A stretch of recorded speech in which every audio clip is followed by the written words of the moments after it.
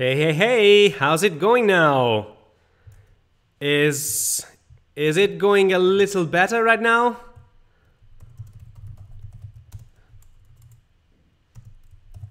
Restarted the stream. How is it going now? Let's see if this is working now. Oh, what a nice holiday gift that the network is giving me. Thanks, Angelo, for the feedback. Okay, working now. Awesome. Very good, very good. Thanks a lot, Tina. It's so nice to see your feedback. You know what? I think that I hate these technical problems, but this is a good occasion for me to see who's actually interacting. So I'm so happy to see, for example, Tina. I didn't hear from you for a long time. So it's so nice to see that you're saying it's working. Okay, so I think I was talking for a couple of minutes without being listened, and I'm going to restart this part. So we copied CSS, and I hope that we were all there at that time. So I copied the CSS and I put it in the head of the document, because CSS is usually best put in the head of the document, since it's not visible to the user, but its effects are visible to the user. So usually CSS should be put in the head. As for the JavaScript part, instead, I copied all of this, and instead of putting in the head, I'm putting it at the end of the body tag, inside of the body tag. And why is this? Sorry, but could we start again after the HTML5 part? Don't know where to find the links. Okay, sure. Okay, you know what? I'm going to redo everything, completely, everything from scratch. Hello world! Today is the 19th of December 2020 and we're looking at Beyond CSS. After looking at Flexbox CSS Grid centering things, we're going to look at CSS frameworks.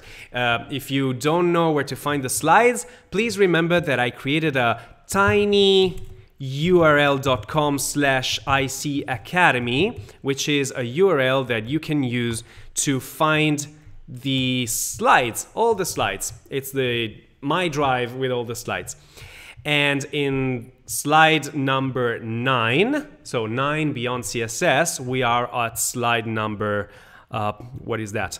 Slide number 6, CSS frameworks, where there's a link to our reference code, and the reference code is just going to the Bootstrap's documentation. If you go then to Bootstrap documentation, in the introduction it is telling you how to include Bootstrap in your codebase. There are many ways actually to include Bootstrap in your codebase, but most of those ways include some knowledge on JavaScript, Node.js, and NPM. So I'm going to show you the easiest way for you guys to include Bootstrap in your document without knowing one line of JavaScript. And what you should do is to copy first some CSS and some JavaScript into your HTML document. So the first thing that I did was creating the HTML document, bootstrap.html, anywhere you want. And I'm going to do HTML5 in order to create the boilerplate code for our lesson. And then inside of the head, as the last element of the head, I'm going to copy this CSS link, because it's a link rel style sheet. This is something that we already know.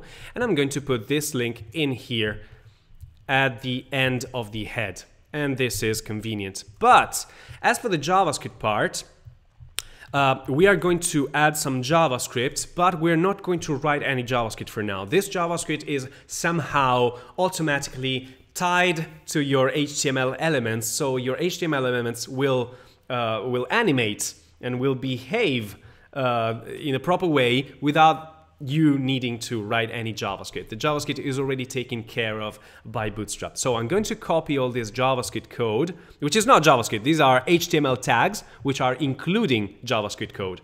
We haven't seen these script tags yet, but we're going to do it today as soon as we start the JavaScript part, if the network allows us. So these scripts will be added as the last children of the body. And I don't know if you got this. My page is a little bit different. Okay, your page is a little bit different, probably because you were doing HTML and you just pressed enter. In this case, it shows like this. Or you were doing HTML and you selected HTML XML, and the page is like this. You have to make sure it's HTML:5. I don't know if you got this problem, but anyway, don't worry, because in Bootstrap's documentation, if you scroll a little further, you will see that you can just copy the starter template that they give you. So you can start as I did, or you can just copy all the HTML code that you see here. You just copy it and place it into an empty HTML document, and that's it. Okay, PNTM is sharing his...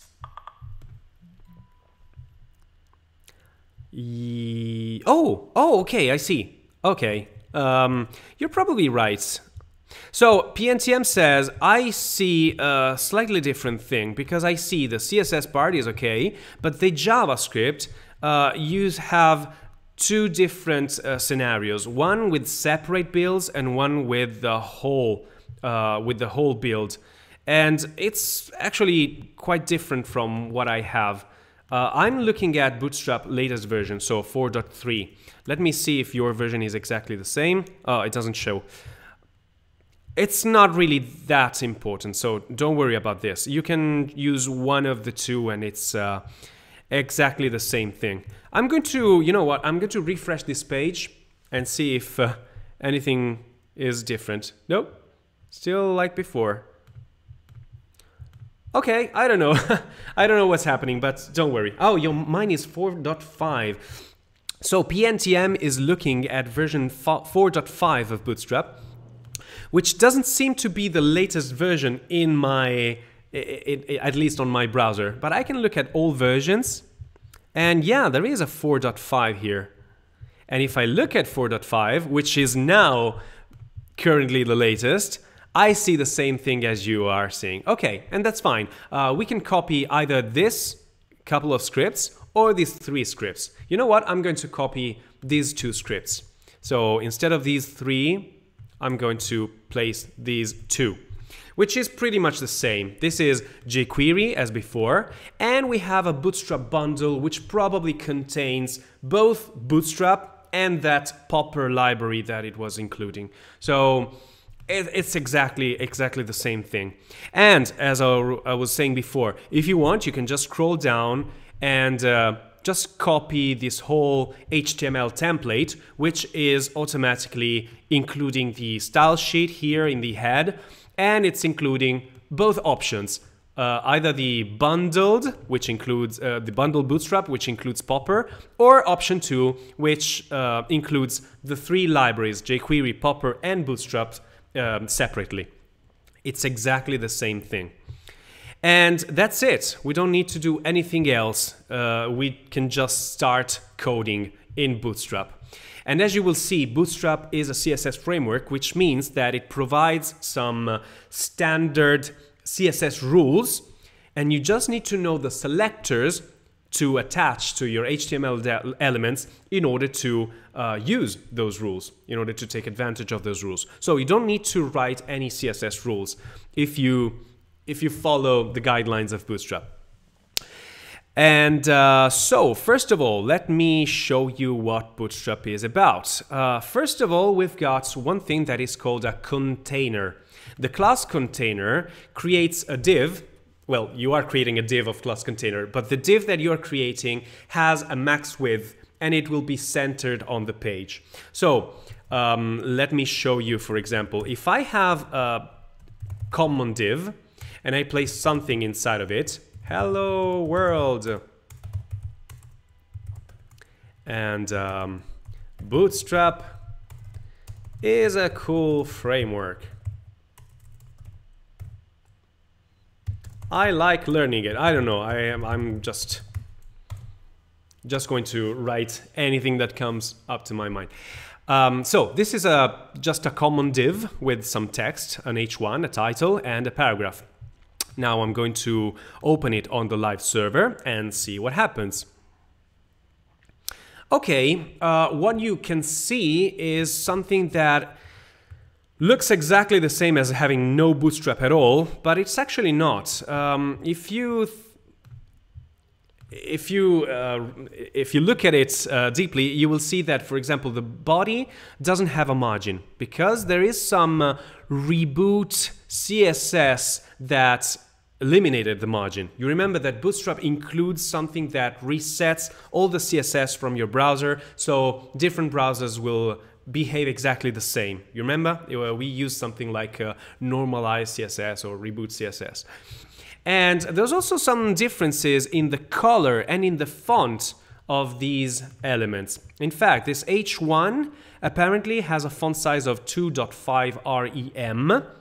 And you know what rem is? It's a relative measure according to the font size of the root. R stands for root. It has some margin bottoms, it has some font weights, some line heights, and the paragraph 2 has some margin top 0, margin bottom 1 rem. If you remember what I told you in the past lessons, I told you something like, I don't like the fact that every paragraph has some margin on top and on the bottom. I usually prefer having only margin on the bottom. Well, apparently Bootstrap agrees with me. In fact, paragraphs with Bootstrap automatically do not have any margin on the top, but will have margin only on the bottom. And there's also some strange thing about the font. In fact, if you have a look at the rules about the body, well, the body says that the font family is actually an Apple system, which is probably not working on my side because I don't use an Apple computer, or Blink Mac system font, which is, again, some font that I'm probably not using right now. But then there's Segoe UI, which is probably the font that I'm looking at. And if I don't have Segoe UI, I should see everything in Roboto or Helvetica Neue or Arial, etc., etc. So these are all fallback fonts. If I have one of these fonts, it will use that font. Otherwise, it will fall back to the following font. And this is not the usual Arial or Times New Roman font that I usually see on a completely blank HTML. So there is some typography going on with Bootstrap already. And then if I add a class to my div with class of container, and I save it, and I go back to the browser, now I see something slightly different. I see the Hello World, and Bootstrap is a cool framework, slightly placed on the right. Well, they are not just placed on the right, they are centered inside of a, well, they are placed inside of a container that is shorter than the width of the document, and it's centered. How did they center this container? Well, if I have a look at it, I will see that this container through a media query has a max width of 540 pixels. And if you look at this, margin right auto, margin left auto. Do you recall something similar? This is exactly the same hack about doing margin 0 auto in order to center things on the page horizontally. So Bootstrap is using that hack to set a margin left of auto and a margin right of auto on a div that is not spanning the whole width of the document. So the div will be perfectly centered on the page. Also, this div is adding some padding on the left and on the right of this container. So it's something that is already provided to us. Why is it that useful? Well, because if I have a huge screen, I don't want my text to span the whole width of my document. It will be really, really hard to read all the text from left to right and then go back to a new line left to right. So that's why we usually prefer having a website that is not spanning the whole width of the screen, but it's actually centered in the screen. And this is a good practice that I apply to my own website if the network is still going.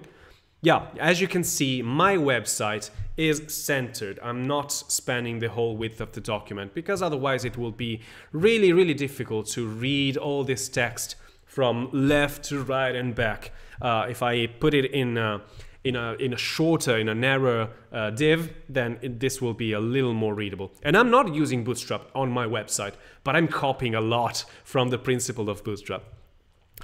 Okay, so we've got this, this div of class container, and this container, as you can see, has also some media queries here. This is one of the moments in which you can see that Bootstrap enforces mobile-first approach. In fact, by default, the container is 100% wide. So the container is actually spanning the whole width of the document, apart from these two paddings on the top, on the left and on the right. Paddings which, strangely enough, are actually stated with the units of pixels instead of EMs. I don't know why, but if they prefer like that, well, then why not? So on a small screen, by default, the container has a width of 100%. But if my screen increases its size, then the screen becomes not a small screen anymore. It's probably a medium-sized screen, and now a media query comes into action. In fact, starting from this width, we are saying that the max width of this container is 540 pixels, and we don't want it to grow any more than that. We just want it to be centered in the page at this point.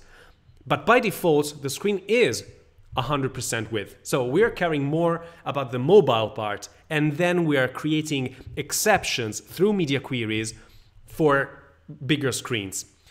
In a non-mobile first approach, so in a desktop first approach, we would probably say that by default the max width of the screen of the container is 540 pixels, and there's an exception for small screens in which the width should be 100%. And this is exactly the opposite of that.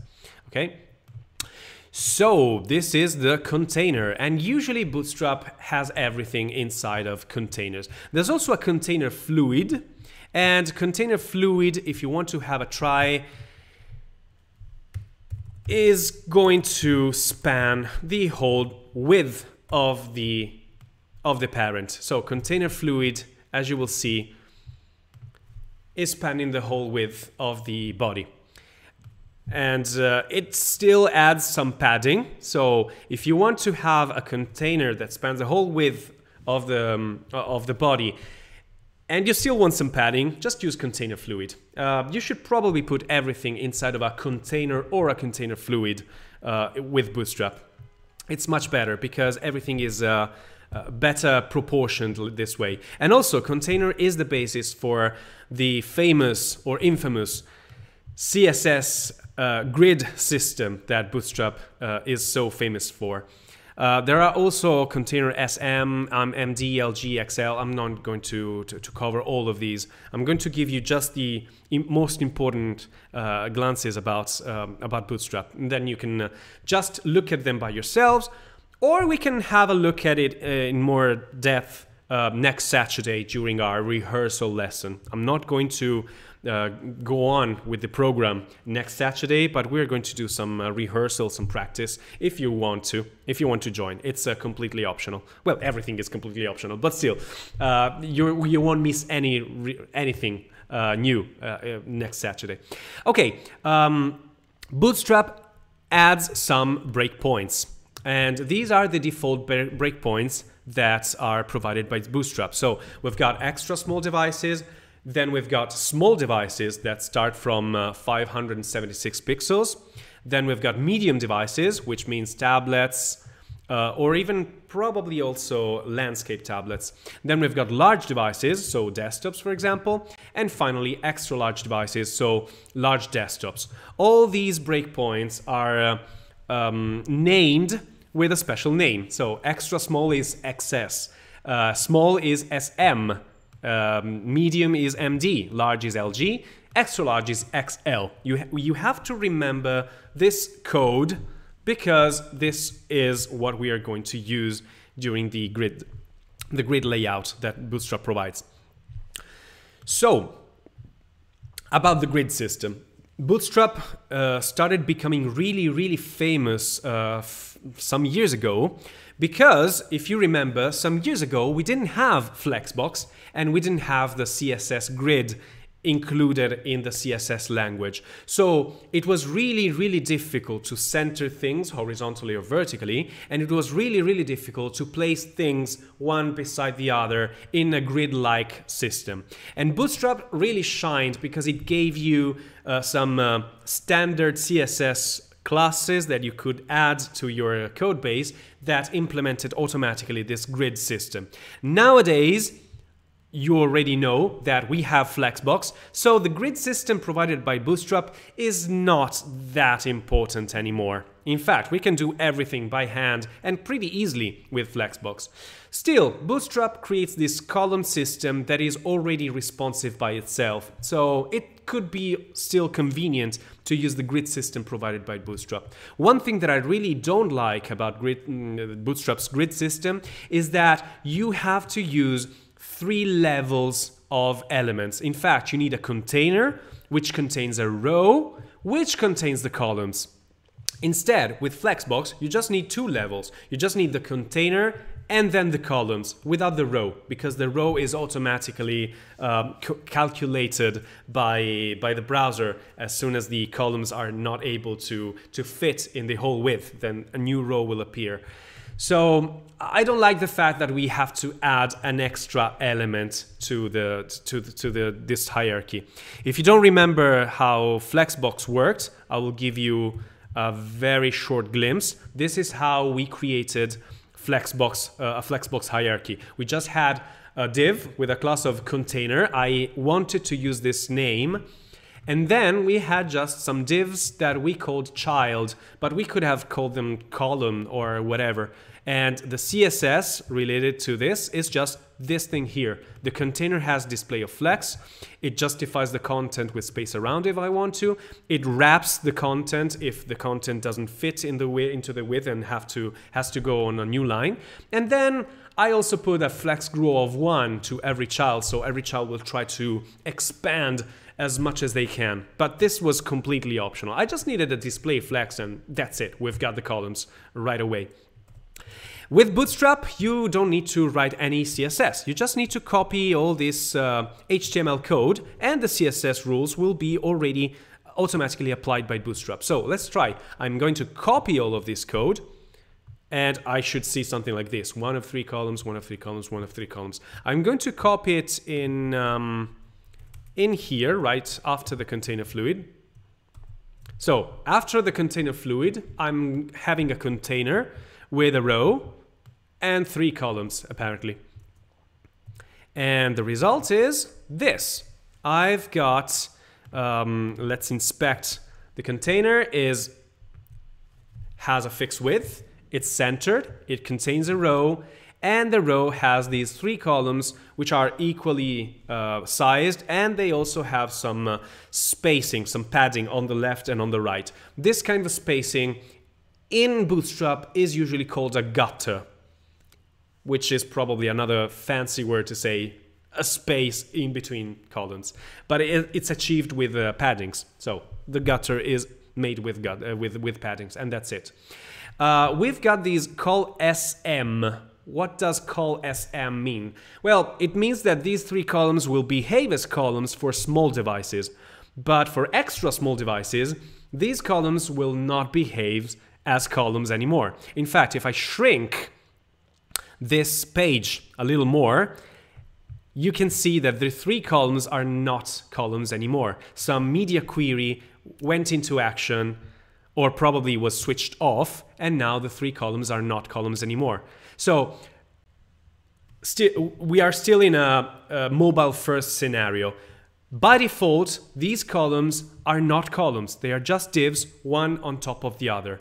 But then, as soon as the screen is considered a small screen, which means starting from 800 or something pixels, bam, a media query is starting to go into action. And you can see that we have some flex rules going on. Flex basis, flex grow, max width. So now they are behaving as columns, and they will still behave as columns until I reach the larger sizes of the screen. So as you can see, it's really easy to create columns that are responsive and do not behave as columns anymore for smaller screens. You just need to create these call SM, etc., etc.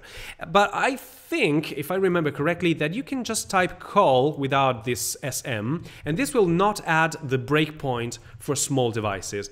So now the columns are still columns, and they are still columns even for smaller devices. In fact, they are always columns. So this -SM is allowing you to say when is the moment in which I don't want to treat those columns as columns anymore, or what's the breakpoint from which we want to start to treat those columns as columns. I want to treat those columns as columns starting from small devices or starting from extra small devices, which probably doesn't have any meaning in here. No, it has. So this is even smaller than an extra small device. This is now an extra small device. In fact, one of these two columns now is on the same line. And then here I don't even know where we are right now, but I don't know if it's a small or extra small device, but now they are columns, actually columns. So we can tweak how these columns behave by just using the proper class. These are all standard classes provided by Bootstrap. And the only thing that you need to know is the names of these classes, so you can add them to your divs and mix them in the most convenient way to you. Let's still have a look at what they show here. There are so many grid options, and I already showed some of these options. For example, call small, but we can say call MD. Let's have a look at what call MD does. So you probably understand even more what I'm talking about with these breakpoints.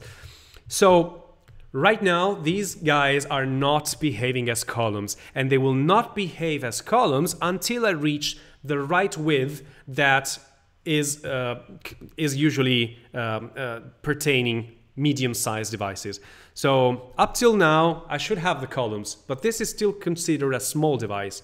As soon as I reach the proper size, which is something like 900, no, probably 1,000, okay, 1,100 something, then in this case, they will start behaving as column, because this is considered a medium-sized device. This is small, this is medium. This is small, this is medium, okay? So we are deciding when our columns are really starting to behave as columns. I'm going to put this back again as SM. And then what do we have here? This is a really important hint. Bootstrap historically allowed you to create a grid-like system which comprises exactly 12 columns. Why 12? Why not 10? Why not 6? Why not 20? Well, the reason is that 12 is a really good number because it's really, really divisible. 12 is divisible by 1, by 2, by 3, by 4, by 6, and by 12 itself. So we've got 6 ways we can divide 12 columns. Instead, if you think about the number 10, if we have 10 columns, well, 10 is divisible only by 1, by 2, by 5, and by itself. So you have fewer options to divide your web application into columns. With 12 columns, you can do something really cool because you can have 2 columns of left navigation bar, 8 columns in the center, and 2 columns on the right, or any mixture of this. But nowadays, since we are using Flexbox, we can actually use even fewer or more columns. You're not bound to use exactly 12 colors. Just remember that Bootstrap usually thinks in terms of 12 columns. So if you see strange things happening, it's probably because you're messing up with the number of columns that are usually provided by Bootstrap. So let's have a look at these. If you want just 2 columns, 1 of 2 and 2 of 2, well, the related code is something like this. Div class container, as always, with a div class row inside of it, okay? And then we've got 2 columns. And these 2 columns automatically will, and these 2 columns automatically will span equally the available width of their container. And inside of a row, if you put 3 columns, well, these 3 columns will equally divide their available space, and that's it. And that's nothing new, because Flexbox already does this. So this should not convince you to use Bootstrap instead of just going with Flexbox, because actually Flexbox is really good at doing this already. So don't need Bootstrap for that. But you can also do other things. For example, look at this. You've got a container with a row, and you have 4 columns, but with this other div in between. And this div says W100. If I had to do an educated guess, W100 should mean that this div will try to span its width to 100%. And this actually results in not allowing the 4 columns to be placed on the same line. In fact, the resulting elements that you see here is that we have 2 columns. Then there's this hidden div that truncates the line, and then the other 2 columns go into a new line. Let's have a look. I'm copying it, and I'm going to put it here below. We can just do experiments. And here we've got the 4 calls, as you can see them. Let me inspect. So we've got a new container, we've got a row, and then we've got this column, this element here that is completely hidden because it has no height. So it is not really hidden. It's shown, but it's so thin that I'm not seeing it. But it's, as you can see, it has a width of 100%. One thing that I never explained to you is this important part here, this exclamation mark important. This is a way to force any CSS rule, even though the CSS rule would be overridden by some other rule. So in this case, you are forcing the CSS rule in any case. This is not a good practice. You should almost never use important unless you're really forced to. So that's one of the reasons I didn't tell you about the important part. I don't want you to abuse of this property value. But still, as you can see, this W100 is actually doing what I was talking about. So the columns are not able to be on the same line because of this very thin div that takes a whole line by itself. So forces the other 2 columns to go on a new line by their own.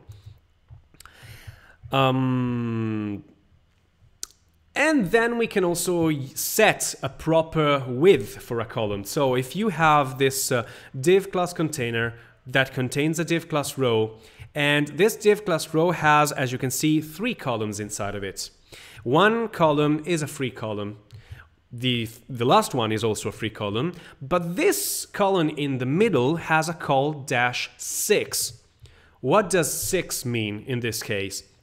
Well, since Bootstrap reasons with 12 columns systems, this means that this column will span 6 of the available columns, which means that if this column takes 6 columns, 6 cells, then these other 2 will have another 6 cells to equally distribute.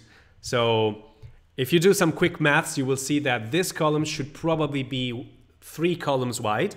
Then we have this 6 columns cell here, and then we've got another 3 columns wide column.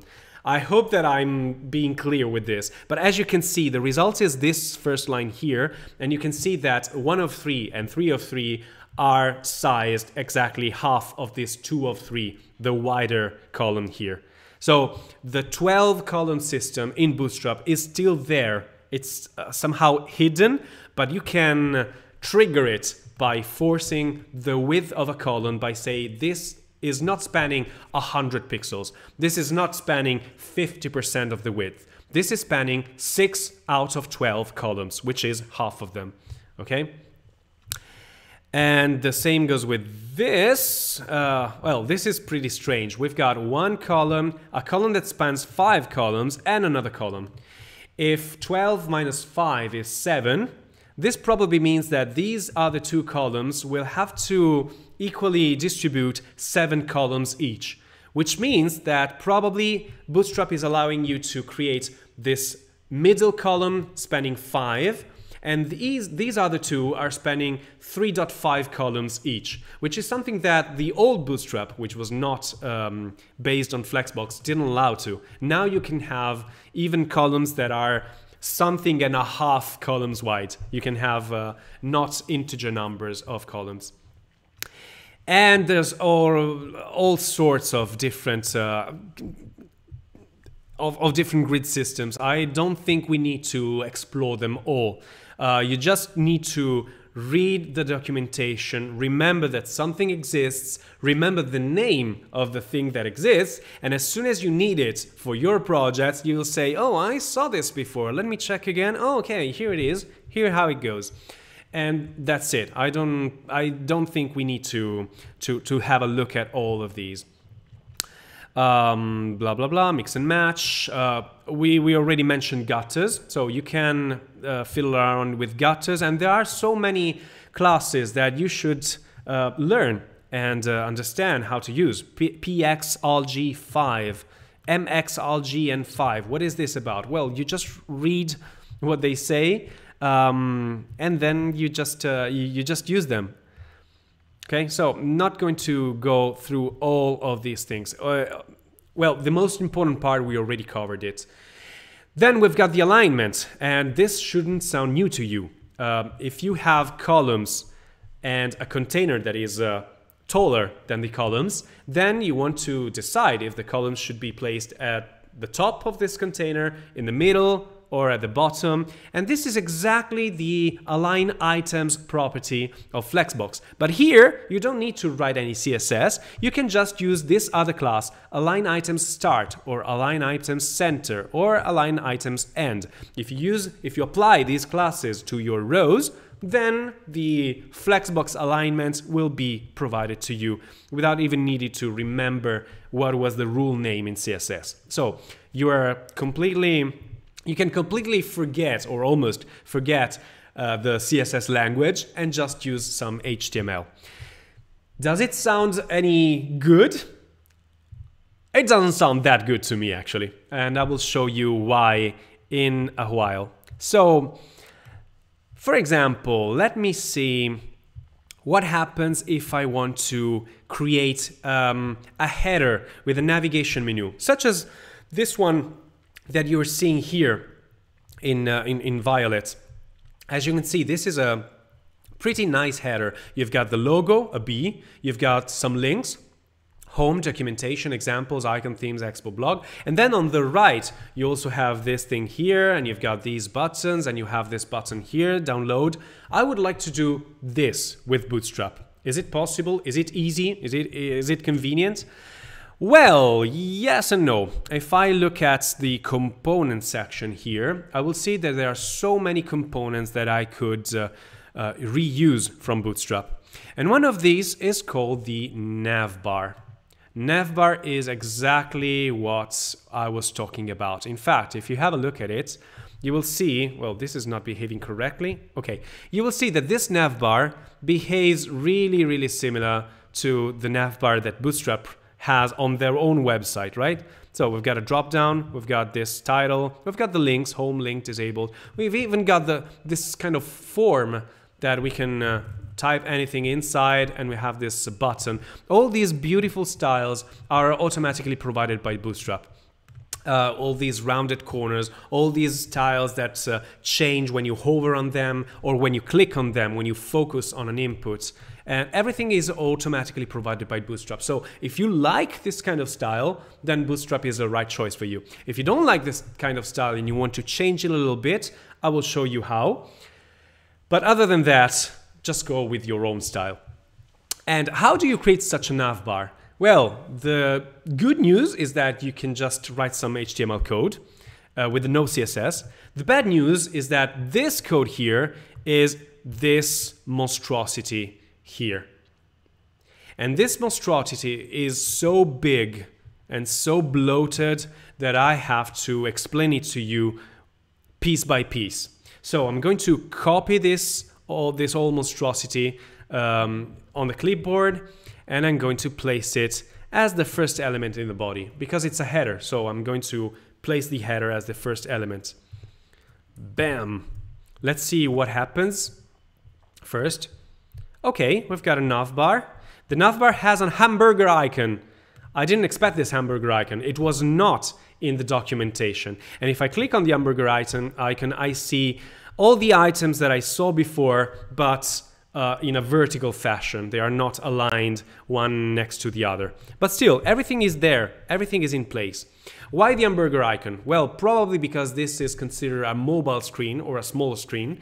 But probably if I zoom out, here it is. Now this screen is not considered small anymore. In fact, I see the desktop version.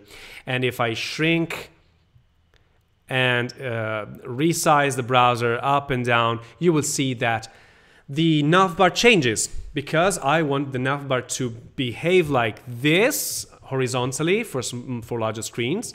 But there are some media queries in action that tell that for smaller screens, we want actually to have this hamburger icon, which opens a vertical drawer, okay?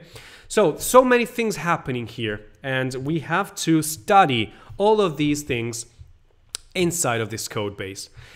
One thing that appears obvious to me right now is that I used to see some HTML code which was pretty easy to read. Now this HTML code is not that easy to read anymore because every single element, for example this nav, has lots of classes applied to it that makes it difficult to read this nav. So this is one of the drawbacks about Bootstrap or any CSS framework. CSS frameworks allow you to not write any CSS code, but they add some CSS classes that you have to add on your elements and make your elements difficult to read and to maintain. So this nav is a nav of class navbar, whatever it means, navbar expand LG, whatever it means, navbar light and BG light, whatever this means. Then it's got an A class navbar brand.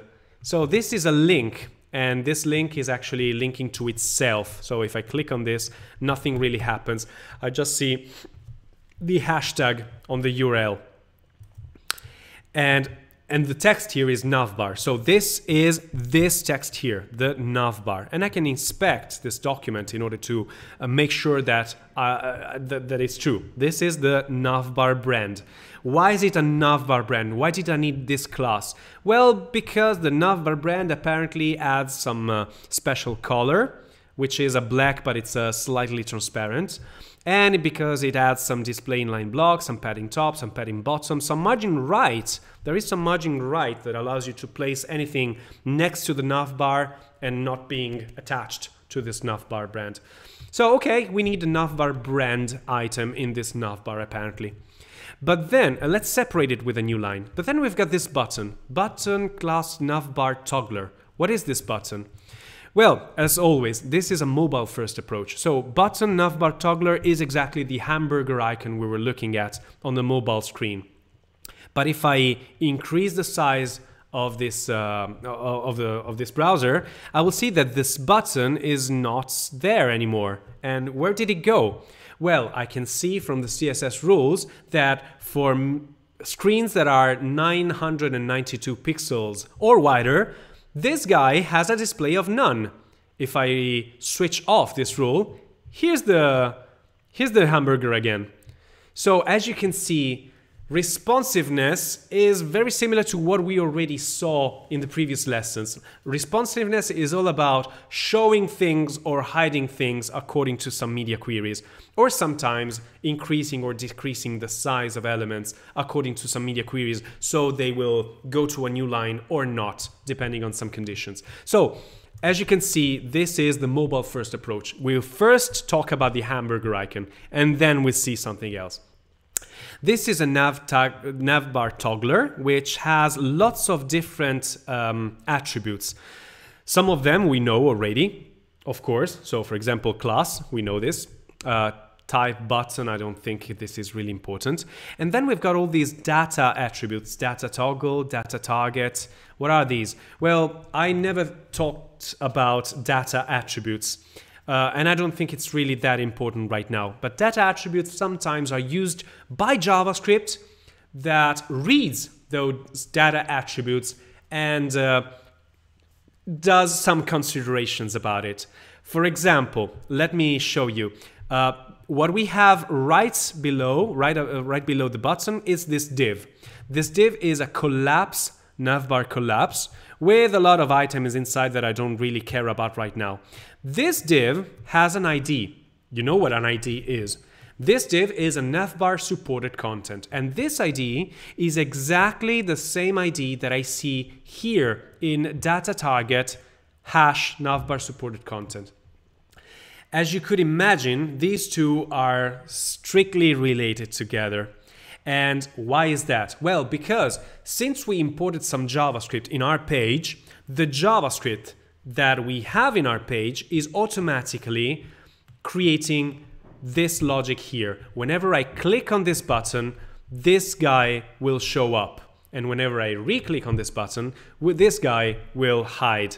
This was performed automatically by JavaScript, and we just needed to place an ID to this element, that is the element that is going to collapse or expand. And we had to add the same exact ID here in order to trigger the expansion or collapsing of the collapsible element on the click of the button. In fact, I'm probably going to break everything, but if I change this, I will say collapsible. If I change this ID, now this is, and I refresh the browser, okay, this is still working. So probably I said something stupid, or maybe, how does this work? Is it possible? Okay, I don't think this is due to the area, so that's strange. It should have been broken somehow. Instead, it's not breaking. Maybe Bootstrap is more resilient than we thought. And this is a good thing to say to your intolerant friends. If you have someone that is intolerant, you can say, hey, you know what? My browser and even the Bootstrap framework is more tolerant than you. No, so I said ID collapsible, and I thought that it would break this this connection between the button and the collapsible element, but apparently it's not. And that's fine, that's fine. Oh, wait a second. This element is still navbar supported content, so that's why it just didn't save. Okay. Apparently I thought I was saving, but I was not saving. So if I click on this, it's not working. Okay, so my hypothesis was correct.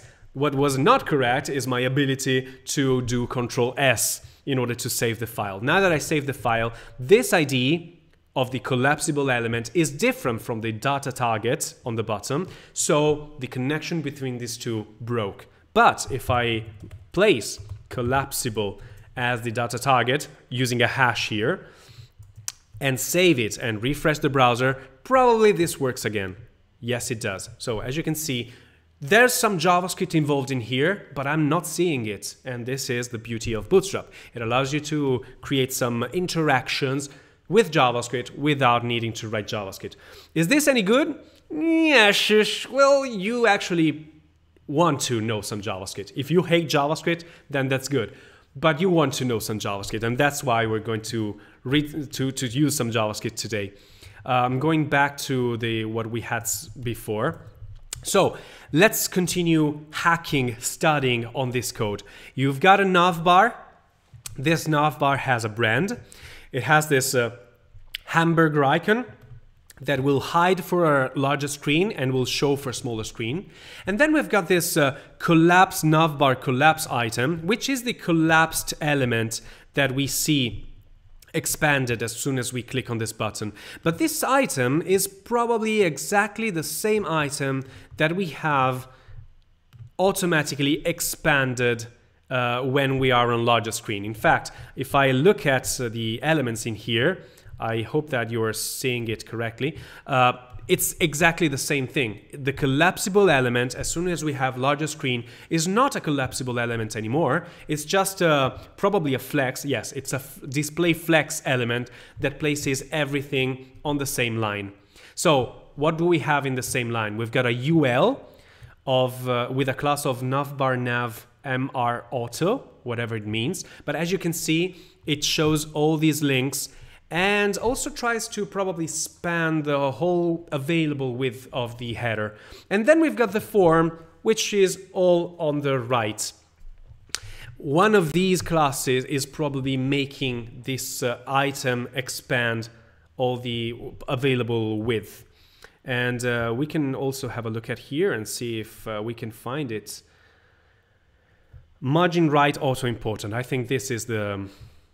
Yep, margin right auto importance means that even though this UL is small, it's gonna have a margin that will try to, you know, make its way into the remaining space in the header.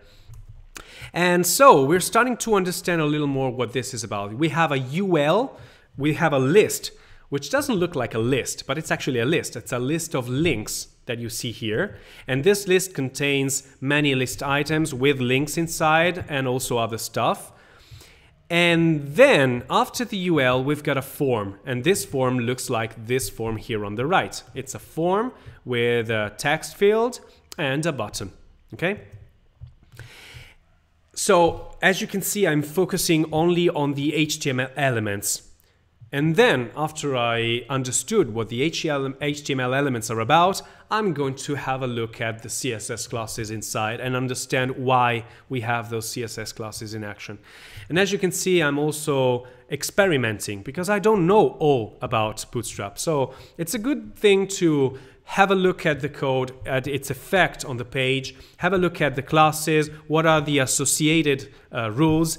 You can switch them on and off to see what happens if you remove them or not, etc., etc. Or you can just look at the documentation, because Bootstrap actually started by showing you all the things you can do with this navbar, with a sort of a kitchen sink that shows you everything at the same time, which can be quite daunting sometimes because you see all this code and you say, whoa, what is this? I cannot wrap my head around this. But don't worry, you can just copy this code blindly, see what happens, and then you can just scroll down and we'll show you exactly what every piece is about. But I think it was a good thing for us to first analyze the code that we had and then find easily the places where we are looking on these elements.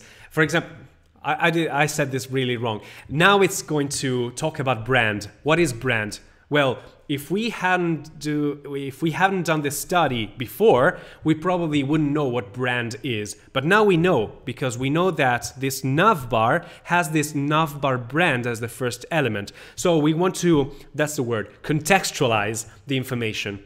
Now that we studied the structure of this navbar, of this whole kitchen sink, we can inspect the single element, contextualizing them in the template that we saw so far.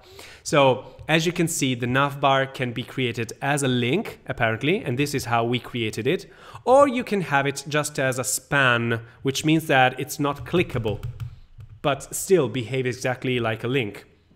Well, it shows like the link above, okay? So this is the boilerplate code that you need to create in order to create a navbar brand inside of a nav component.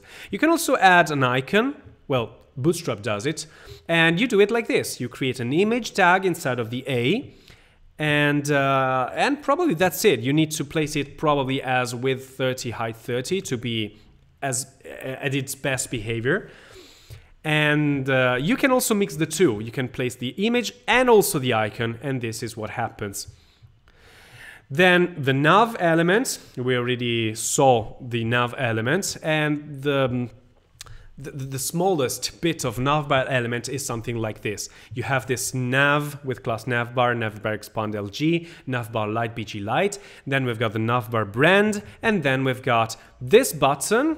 if you want to, and this should be the toggler that we saw before, the hamburger icon, and then the collapse navbar collapse, which shows as a collapsible or expandable menu for small screens, but shows as just a list of items one next to the other for larger screens. This is exactly what we saw before, but it's focusing on one bit at a time, so it's easier for you to understand.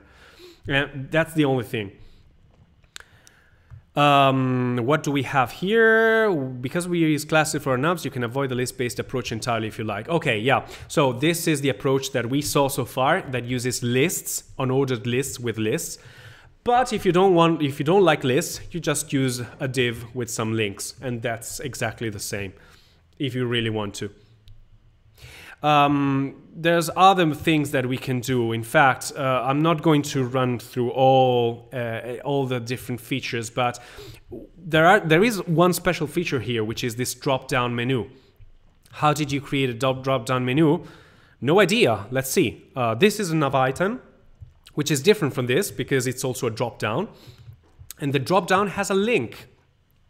And this link is what allows you to click on this drop-down and make things appear or disappear. In fact, this is a div which contains the drop-down menu itself. And we have a drop-down item, which is action, which is actually this one here. Then we've got the drop-down item, another action, which is this one here. Then we've got this drop-down divider, which apparently is this sort of separator that you see here. And finally, another drop-down item, which is something else here, and you find it here. How does this toggling work? Well, exactly the same as before. We've got this div of drop-down menu, and this link is probably tied somehow to this drop-down menu here. How is it done? Don't think it's with this area attribute that I don't want to talk about, but it's more to pertaining accessibility. So it's probably going to just use this class of drop-down menu. We can have a look at it to inspect a little more how it works. So this is the drop-down menu. As you can see, it has a position of absolute, of course, because it must be positioned absolutely next to this button here, to this link. And it has a float of none. But if I click on it, I will see that now it has a display of block, which wasn't shown before. So as you can see, drop-down menu has a new class now, which is show. If I click again on the link, the class show disappears. How does a class appear or disappear when I click on a button? Magic. Well, it's JavaScript. There is some JavaScript going on that adds or removes a class to this element. Adding the class of show will show the element. Removing the class of show will remove the element. And we don't really care to know how this is done with JavaScript right now, because we don't know any JavaScript so far. But we will have a look at it later on. We have 10 and more lessons about JavaScript, so you will see how important it is. Okay, so we've got so many things that we could explore, but there's not enough time and it's not really worth it. Here it's showing you how to integrate a form in your navbar, and apparently you have to create a form with a class of form inline. Why is it a form inline and not just a form? Well, I don't know, but let's have a look.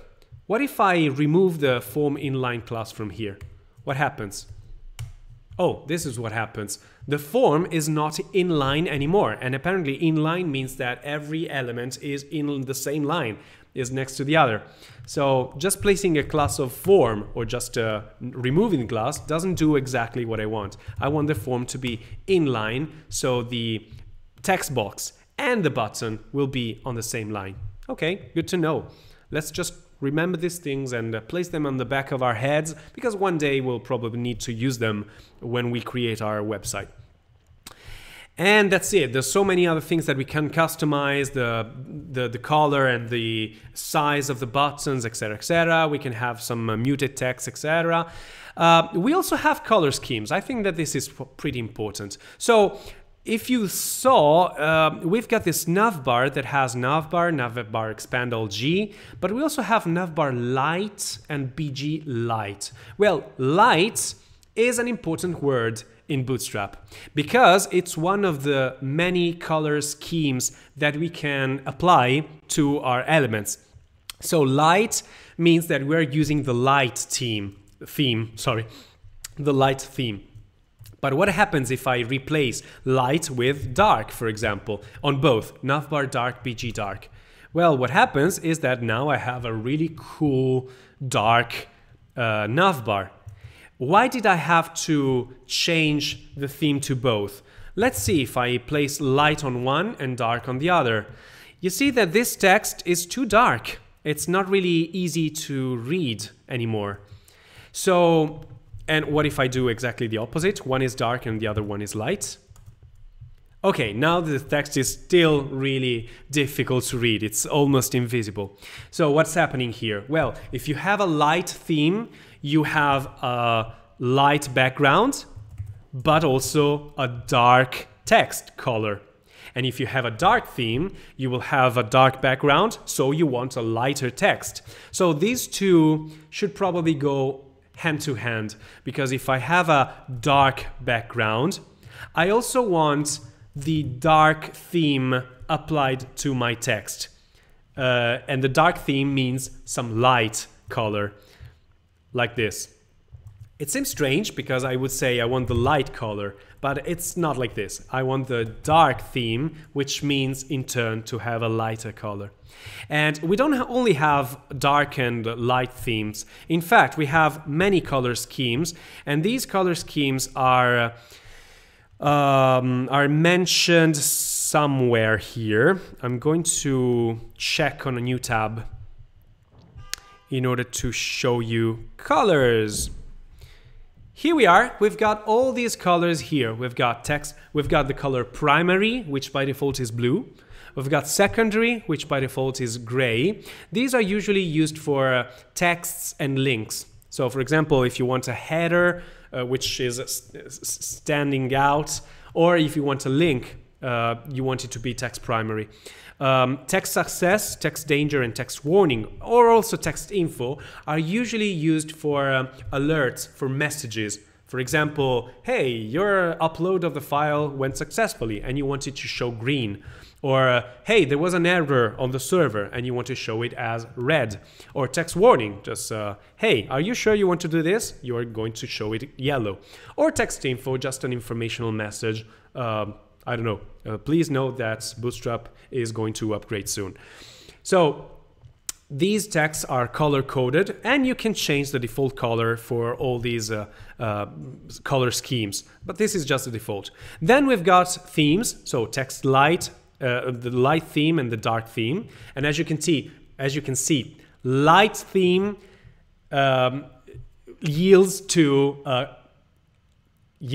a light color and a dark background. This is strange.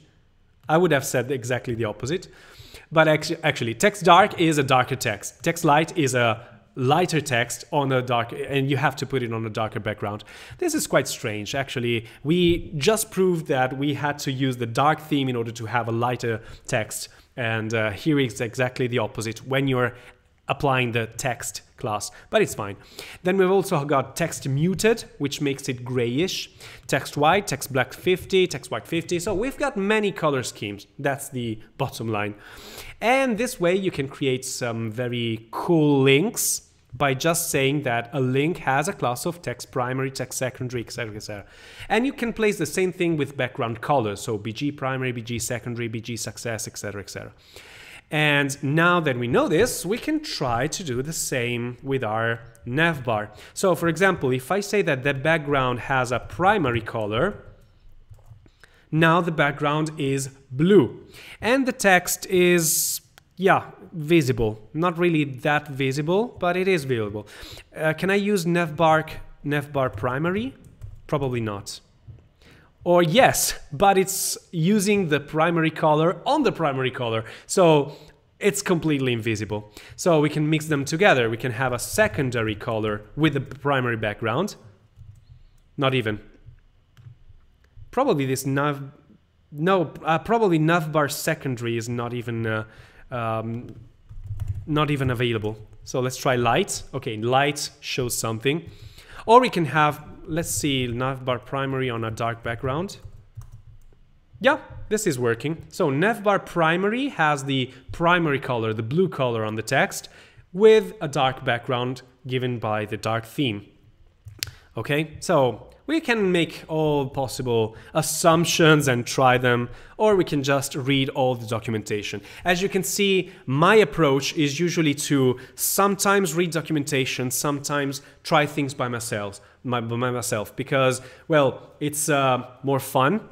And sometimes I learn more by making mistakes and understanding why things should not be done like that. So that's why I always encourage you to practice, practice, practice, because it's really important for you guys to experiment with things, make mistakes, learn from those mistakes. Speaking of practicing, I thank a lot Tiago, because he created some really cool additions to his website. This portfolio is getting really, really cool.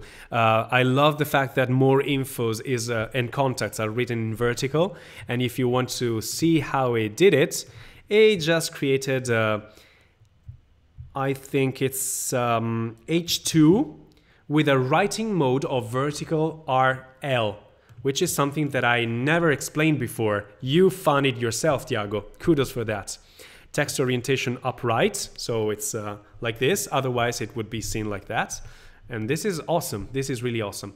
One addition that I could suggest, if you didn't do this yet, is to make this responsive. In fact, if I make this smaller, then this is pretty difficult to read. So you probably want to do some flex wrap. Yeah. This is already a little better for small devices. Okay, just place a... Oh, you're working on it. Awesome. Okay, I hope that I didn't suggest too much then. Awesome job anyway, really awesome job. I think that your work, guys, is really inspiring. So thanks a lot, Tiago, and thanks a lot also to Sao. So we've got colors, we've got navbar, and we can have a look at many things here. I like this, sticky top. What is sticky top? Well, if I put a sticky top to my navbar, I'm gonna put it here, sticky top.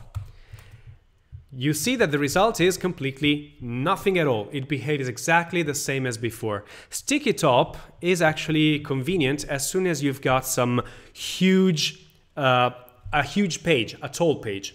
If you have a tall page, you will see that the stickiness of the header makes it stick to the top of the page and not scroll along with the page. So let's find some lorem ipsum text that will make our page be huge. Here we are. I'm going to generate a long lorem ipsum. I'm going to copy all this text and I'm going to place it, I don't know, somewhere. Oh, not inside of the navbar, I'm sorry. I'm going to, you know what, in the editor, I don't know if you saw it before, but you can collapse and expand pieces of code, which I think is really, really convenient, especially if your code gets really big and messy. This way you're able to just look at the outer structure of elements. So I'm going to create a div of class container, because why not? Because it's a good practice. I'm going to create, well, nothing at all. I'm just going to paste all the text that I copied from the clipboard. Now my page is huge. And now I'm scrolling and I can see that the header is not scrolling, is sticking there. If I instead removed sticky top as a class here, I'm going to do this here in the developer tools because you know that this is just temporary. In that case, you can see that the header is scrolling together with the page, which is usually not what we want. So we've got those positioning CSS classes that we can add to our navbar, and one of them is sticky top. What does sticky top do in CSS? Well, what it does is to place a position sticky that we probably just only mentioned once, Position sticky is one of the different kinds of positioning. You have absolute, you have fixed, we have relative, you have static, and there's also sticky, which unfortunately is not supported by every browser, but modern browsers should pretty much support, all of them should support it. Maybe some old Internet Explorer, or maybe some Edge, some old Edge browser is not supporting it. It's always a matter with Microsoft, but everyone is actually supporting it pretty well. So many things to do. There's also another thing called Z-index here, and I probably never talked about Z-index. There are so many CSS rules that I haven't talked about, and as you could see, Tiago and Sao found some of them. Z-index is quite important sometimes because it allows you, when you have overlapping elements, to decide which one should go before the other. So if you think of the width of the element of the page to span over the x-axis, and the height of your page to span over the y-axis, well, then the z-axis is what comes before you. So z-index means that this element in particular, this navbar, is not at the same level of the rest of the page, is actually 120 places more in front of you than the rest. And we can try to fiddle around with it. What happens if I say z-index of 0? Nothing at all, actually. Let's see if I can do something like this container. I'm gonna put a z-index of 1. Maybe even more. Nothing is happening. Let me use a lighter background. I'm going to go back to light and light for the navbar. Okay, nothing is still happening. The z-index is sometimes not working as expected. Let me check with position absolute, because as we say in Italian, I know my chickens, which means nothing at all, actually. No, it's not still not okay, it's not working because it's actually not overlapping anymore. I have to make it overlap somehow. Let's say top 0. Okay, now you can see a mess. The mess is having the container overlap over the navbar, because both of them has a position which is not the static or the relative position. They are both absolute or sticky, so they are sticking somewhere, they are positioned absolutely somewhere, and now they are overlapping. And I can see that the container has text that overlaps over the navbar. If I don't want this to happen, I can fiddle around with the z-index. The z-index of this container, for some reason, is now 10. While the z-index of the navbar is 0, which means that the container is 10 steps closer to you than the navbar itself. So we have to tweak the z-index so one will be placed in front of the other. And if I say that sticky top has a z-index of 20, still nothing happens. Why is that? Oh, sorry, I put it on the top. No, I want it on the z-index.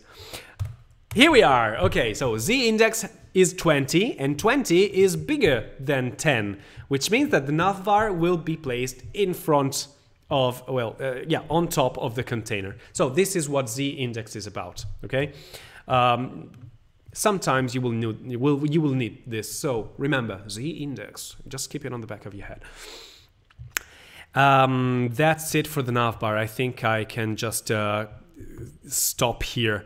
There are so many other components. The navbar is one of the most complex elements that you have, but sometimes there's really easy components. For example, the Jumbotron. What is the Jumbotron? It's something like the hero element that you have on the home page. It's a huge rectangle that has the slogan, that has some other text, and has the call to action. How do you create a Jumbotron? You just copy this code here. This is a div of class Jumbotron with an h1 if you want to, and it's saying display 4, probably because it wants it to be displayed bigger. Maybe display 4 means display this thing a little bigger. Then we've got this p of class lead, whatever lead means, but you just read the documentation or experiment with it. Remove the class lead or have a look at what lead brings in as CSS rules. Then we've got a horizontal rule with a my4. This is not my. This probably means that the margin on the y-axis, so margin top and margin bottom, will be of 4. What is 4? I think, from experience in Bootstrap, that 4 is just a level, a degree. So we've got a first level margin, a second level margin, a third level margin, and all of these margins have a different size in pixels or in EMs. But you just think about different levels of margins, of paddings, or sizes, or box shadows, which is more convenient because you don't need to place anything related to measures, to measure units inside of your HTML.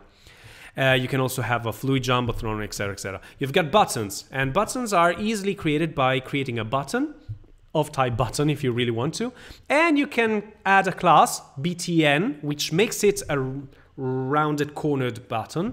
And with button primary, button secondary, button success, you already know that these are color schemes. So these add some coloring to your buttons. In fact, the primary button automatically renders as a blue background button with some white text. That's it. So many elements that you can just place in your application, your web application, and makes it as professional looking as you want. You just need to learn all of the rules, all of the class, well, not all of them, but you have to, from time to time, get to the documentation and have a look at the possible classes that you can have, the possible components that you can add to your web page and include them in your code base. And this can be quite daunting and can be quite boring. That's one of the reasons why I actually prefer not using a CSS framework. Instead, I want to write my own CSS because my CSS will be more customized, will be tailored exactly to my needs, and will have much fewer classes, which will pertain exactly the elements that I have on my page. In fact, I don't even need to bloat my page with all of these CSS classes. If I just have one nav bar, I can just use a nav element, and then in my CSS, I can just say refer to that nav element and write all the rules that I need.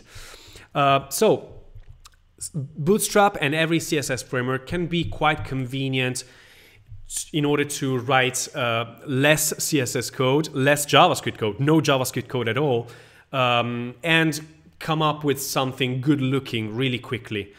But if you become a more advanced and experienced developer, you probably don't want to use a CSS framework anymore in some occasions. In some other, you want to use some CSS frameworks.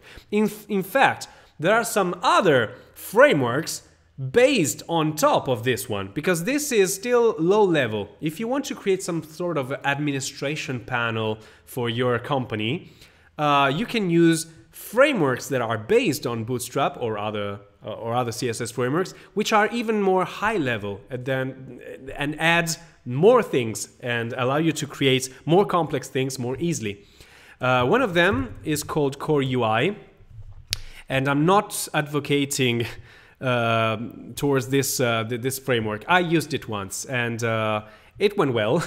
That's it. But there are so many other. And this is a framework based on Bootstrap 4, and it allows you to create very interesting administration panels such as this one.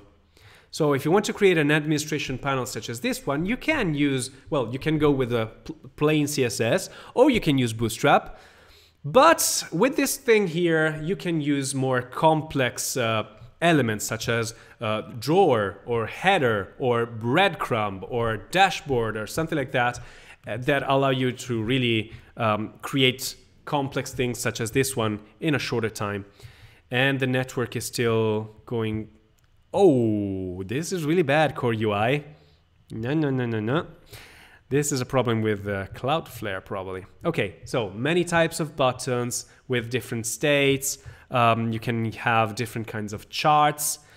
This guy probably integrated something like chart.js as a library. Different icons. You can use multiple icons provided to you by Core UI. And there's many kinds of notifications. And as you can see, there's a primary caller, a warning caller, secondary caller, success caller. It's really similar to Bootstrap. In fact, it's built on top of Bootstrap. And you can create any sort of things, modals. So this is one of those frameworks that you can use that are built on top of Bootstrap and allow you to create beautiful dashboards for administration panels. I used it once. I created a couple of years ago. I helped creating a web application.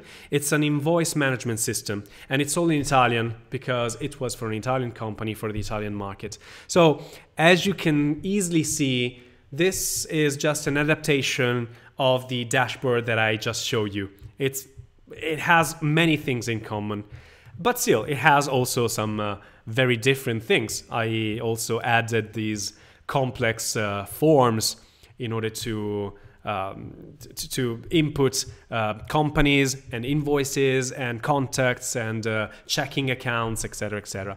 So here in this case, Core UI really helped me to not care too much about the aesthetics of my web application because I didn't want to create all the different widgets by myself. I wanted to reuse something that was already available and maybe focus more on the logic.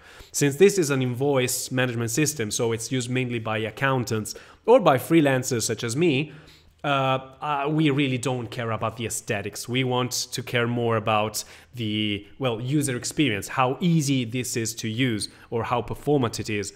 And in fact, this is even responsive if I remember correctly. Yeah, on a mobile screen, all the tables will be turned into cards, just like this one. And the form is much more vertical. It's not really usable. In fact, it's more of a desktop application. But still, the fact that it's a web application allows me to use this application anywhere. I can manage my invoices from my mobile my mobile device, from my tablet, from my computer, from my smart TV, wherever I am, with just one code base. So this is the beauty of using web technologies, because web technologies are nowadays not just used for the web itself, not just for websites. You can create fully fledged applications that, since they are written in web technologies, you just need a browser and they will work. And whatever device has a browser, it will allow you to use a web application and not even install it. This is not installed. I just browsed to this URL, app.fattuto.com, and I'm already logged in and I'm already ready to use the application. So this is mostly a desktop administration panel management framework template based on Bootstrap. But if you want to go with mobile applications, there are some mobile CSS frameworks. One of them is called Framework 7. Probably the most famous one is actually called Ionic, but Ionic is heavily integrated with other JavaScript frameworks that I haven't talked about. Instead, Framework 7 has also the ability to use it as is, as an HTML CSS framework. And what you have is something like this. This is an app that has a look and feel which reminds a little bit of iOS, but there's also another theme, which is the Android theme, which is much more material design-ish. And we also have another theme, which they called Aurora, and they say it's a desktop theme, but this is actually a theme that behaves in a... It's the right mean between Android and iOS, and I really like to have one theme that is not necessarily for Google users or for Apple users. This is a theme for your users, and that's it. What you see here is a kitchen sink. So it's a demo that shows you all the possible things that you can use with Framework 7. As you can see, the screen is really small because it mimics the behavior of a mobile device. And as you can see, there's a header, but there's also a heading here on top that remains sticky to the top. And there's so many things that you can do here. I don't even know. Let's go with, what is navbar? Hide navbar on scroll. You see all these all these transitions, they are already available to you by the CSS framework, which is kind of cool. List view, there are many list views that you can add, and these are the different behaviors. Oh, it forgot where I was. The fab, the floating action button, already available to you if you use this template. So, very nice. How does the fab behave with iOS? The iOS usually doesn't have a fab. In fact, it behaves exactly the same as with material design. It's actually exactly the same. So you can use frameworks, CSS frameworks of any kind. One competitor, we can say, of Bootstrap is called Bulma. Bulma, just like the character from Dragon Ball, but this has nothing to do with that character. And Bulma is another very good CSS framework that behaves in a very similar way than Bootstrap.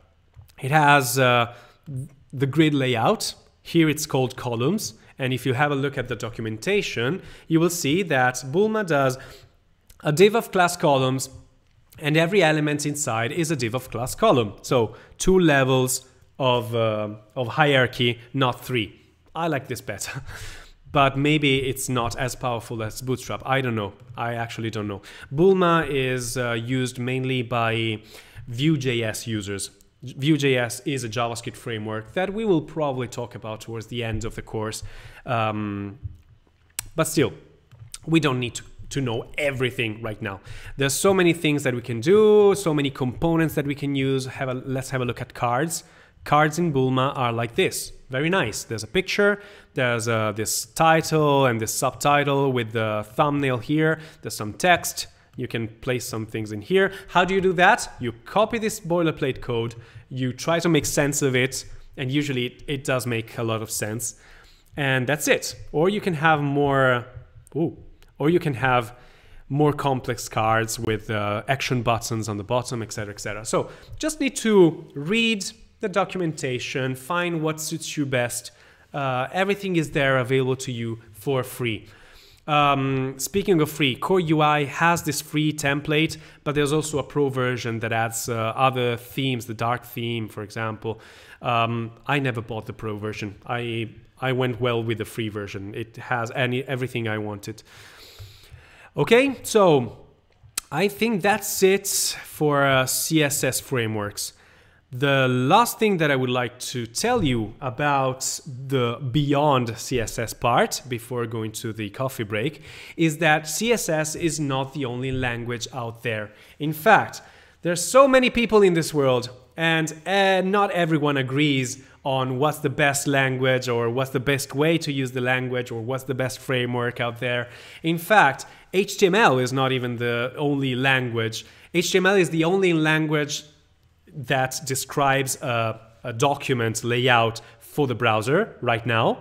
But there are people that do not like HTML because it's too verbose, so they created some other languages that somehow are being translated into HTML. So you write the document in the language that you want, then the language is translated into HTML, so the browser can understand it. And the same goes with CSS. CSS is a beautiful language. It's a powerful language nowadays. It has lots of things, and I couldn't tell you all the things, all the features that CSS language has, and they're still growing. But at a certain point, CSS was too limited for some developers, and they started creating other languages that they were more comfortable with, and that can be translated into CSS so they can be interpreted by the browser. These languages are said to be transpiled into CSS. Sometimes we use this term, especially when we talk about JavaScript related languages. Transpiling is a fancy word that looks like compiling, but since it's transpiling, it has a slightly different meaning. When you program with a programming language such as Java or C#, this language is compiled into a lower level language. So it's translated into some language that you're not able to understand anymore, but the computer is able to understand it a little more. So this compilation is a translation that is done in order to make the language readable by the computer.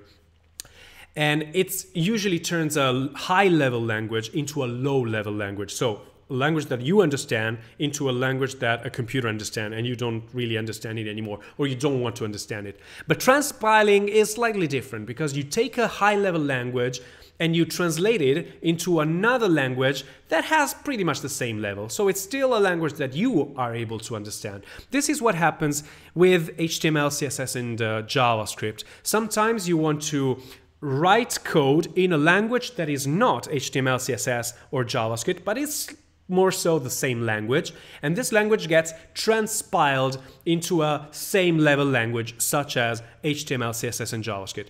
As for CSS, we usually don't use this term transpiling for some reason. We prefer to use this other term, preprocessors. I'm not going to tell you why or how. This is not really important. The three main preprocessors are called less, stylus, and sus.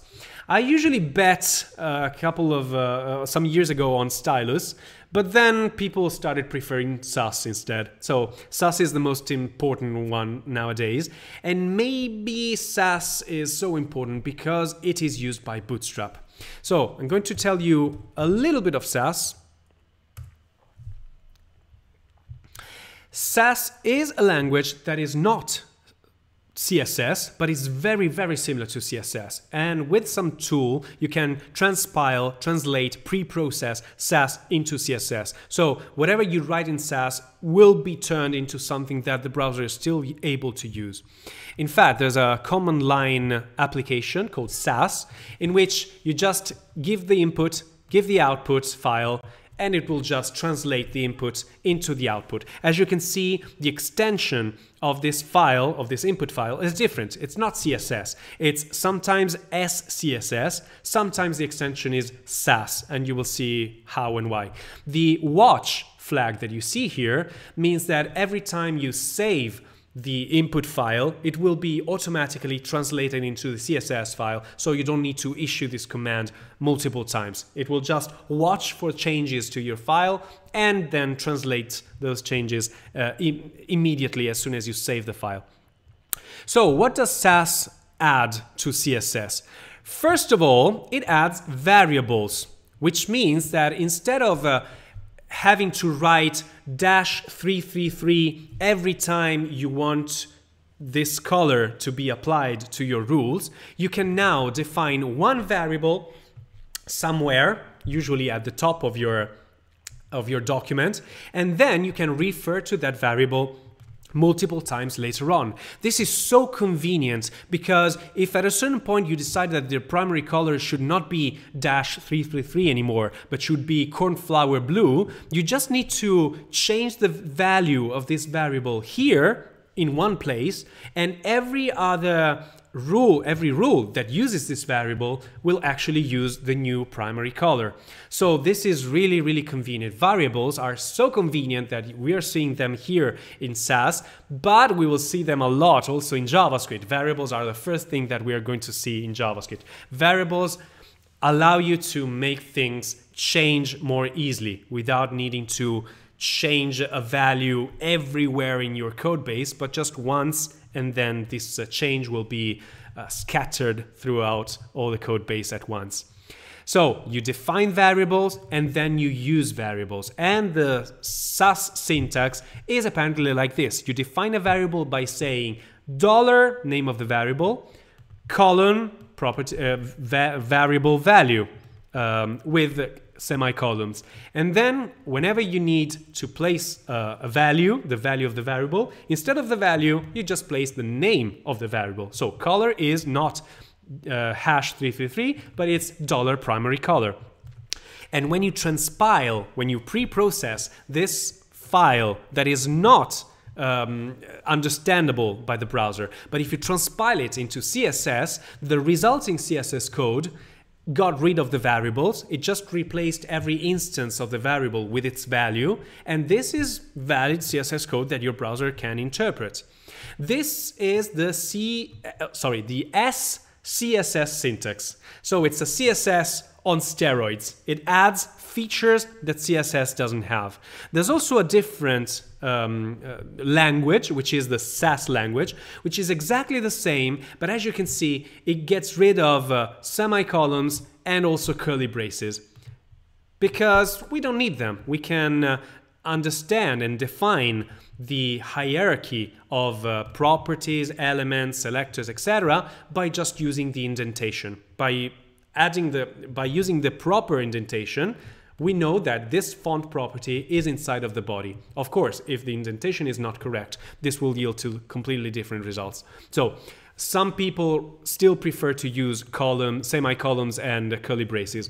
I'm of the school to just get rid of as many strange characters as possible, because this makes it a little more readable to me, and it's also less error prone in some sense, because you're not, every time you add extra characters, you can add extra errors. But I can understand those people that say, no, curly braces give you some extra attention, so you don't need to care about the indentation. I lied to you, actually. And before the coffee break, I have to say this. I lied to you because I said that CSS doesn't feature variables, and this is a good addition added by SCSS, by Sass. That's not true anymore. It was true a few years ago, because CSS didn't support any variables. So Sass was really, really useful because it added this feature. But nowadays, CSS has variables, and I never explained them to you. CSS variables behave slightly differently, but they are there.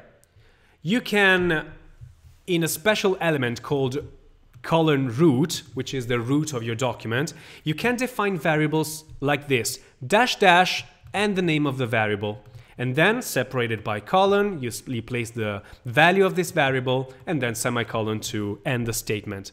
And then when you need to use this variable inside of some CSS rule, you can say, for example, background color, and then you have to place this variable name inside of this var parenthesis thing. It's a little more complicated than Sass, but still, it behaves almost the same. What is the real difference between these two? Well, these are CSS variables, so you will see them in your CSS. In fact, I think that we already, let me check. Let me refresh this. So if I try to inspect one of these elements, I will see, for example, that this nav link, okay, this has a color of the color, so this is not what I wanted. Let me see, well, the background of this nav bar. Not even, because this, okay, no. I'm sorry, Bootstrap is not using so much CSS variable. It's using Sass variables, so that's why I cannot show this to you here. Let me see if there are any other websites that can use variables. Maybe these lights? I don't know. Yes, okay. In here you can see that in the root we have some variables. We have the font family, the default font family, to be used throughout the whole document. The font weight when the text is bold, or the font size for normal, etc., etc. These are all variables that will be used somewhere in our web application. So Google Slides is actually using CSS variables, while Bootstrap relies more on Sass variables, and there's a reason for that, because Bootstrap wants to allow you to download your copy of Bootstrap and then change the default values of the variables, and then you can transpile the source code, the Sass source code of your Bootstrap into having your own version of Bootstrap with the values that you want. And this is achieved with these variables here. Let me see if I can find the place where we talk about variables. No. Utilities. Let me have a look at, here it is. We've got a search function, so why not use it? Oh, because it's not the variables that I was talking about. CSS, oh, okay, here we are. This is true. CSS variables or Sass variable defaults. Okay, so how Bootstrap is conceived? Well, Bootstrap is a series of multiple Sass files that are included with the import. I don't remember how is it called this. The import statement. You remember the import statement? We used it as one of the multiple ways to include styles in other styles. So here you can see that the custom SCSS styling of my Bootstrap, this is my custom Bootstrap, should import these three, which are about functions, variables, and mixins, which I haven't explained yet. And you can add optionally reboot, type, images, code grid, other pieces of styles. And then you've got some variable defaults. So there are some variables, for example, body BG, the background of the body, and you can override the default value of these variables. For example, in this case, I'm probably creating a black background by default for the body, or the color, the text color of the body will be some sort of dark gray, I think. Okay, so we've got these Sass variables that then Bootstrap will compile and will generate some CSS that you can place in your application with the values that you defined. But still, CSS variables are still important, and I think that I saw something here. Yep, these are some CSS variables that are currently used in Bootstrap. So Bootstrap is still using these, and you can redefine them as you wish. So if you want the primary color to be different, you redefine this variable for every element. It's even explaining to you how to use variables in CSS. CSS variables and Sass variables are slightly different, and I encourage you to inspect them a little more, or inspect them with me next Saturday if you care about it. Sass allows for a really good addition that CSS doesn't have yet, and we hope to have it as soon as possible. It allows to have nesting.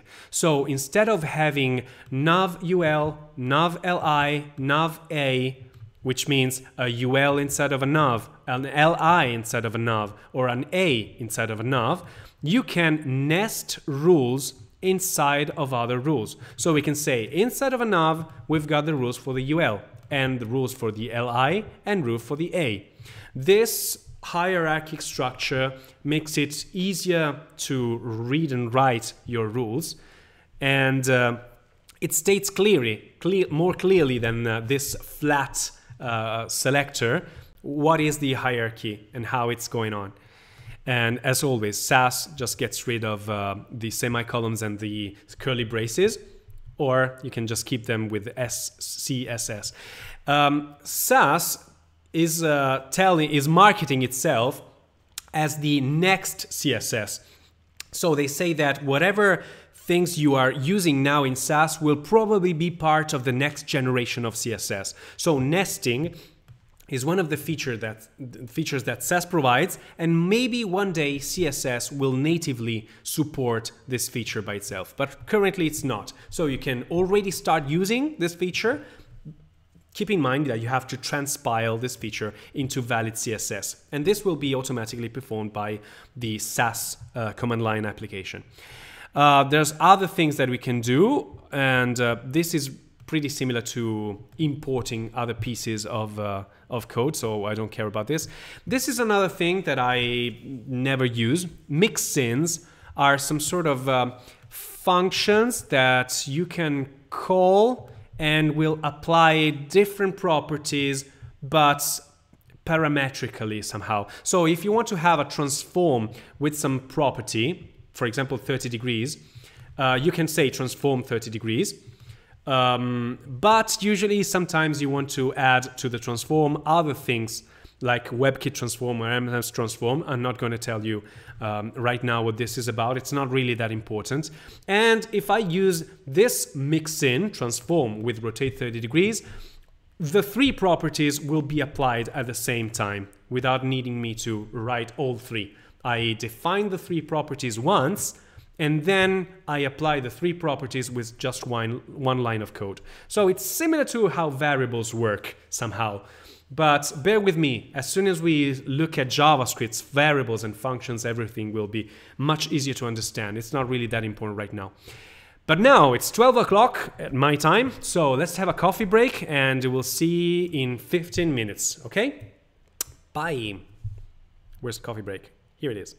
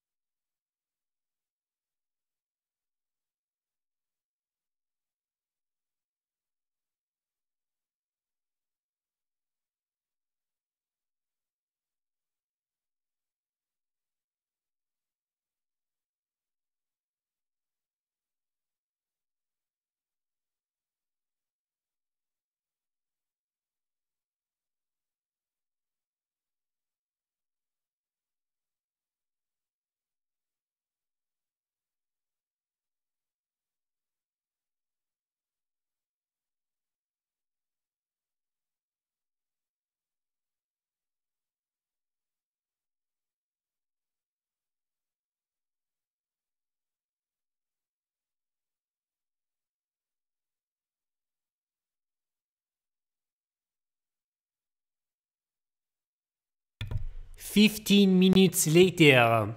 Hey, jingle bells, are you still there? Hope so. So let's go back to coding. And we were looking at SAS and preprocessors. Did you have a good coffee? I just had some strawberry flavored yogurt.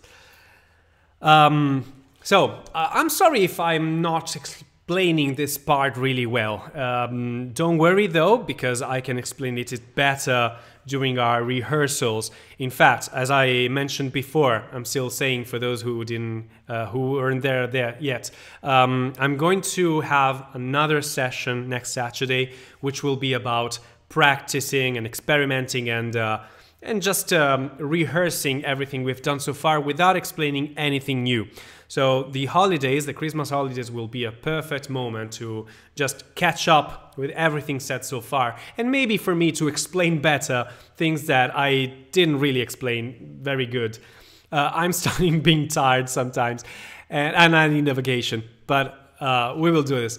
Also, I'm not really into CSS frameworks, as you probably understood, because I think that for the most part, we should try to use our own skills in order to build beautiful websites. But I'm open to any possibilities. In fact, I showed you the application that I created that was made with Core UI. So I used a fully fledged CSS framework.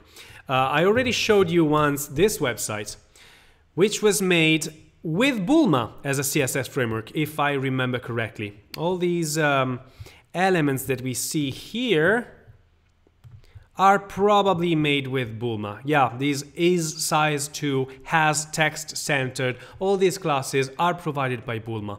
So I'm using another CSS framework, which is not Bootstrap.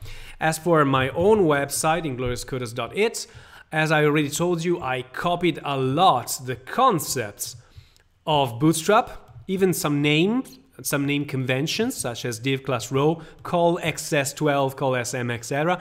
But all these are not Bootstrap. It's just me copying their way of dealing with a column layout.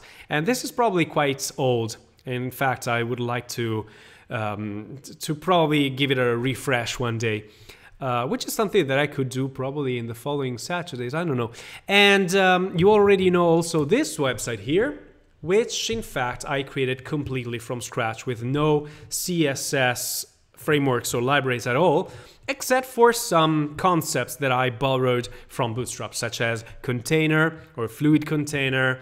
But for the rest, there's nothing else than Flexbox and some custom CSS, because for just one page, we wanted to have everything very fast, very performant, very custom. So we didn't want to use a whole framework for that. Okay, so you have to choose your technology, your favorite technologies, according to your needs, to the needs of the client. Sometimes it's good to have a fully fledged CSS framework.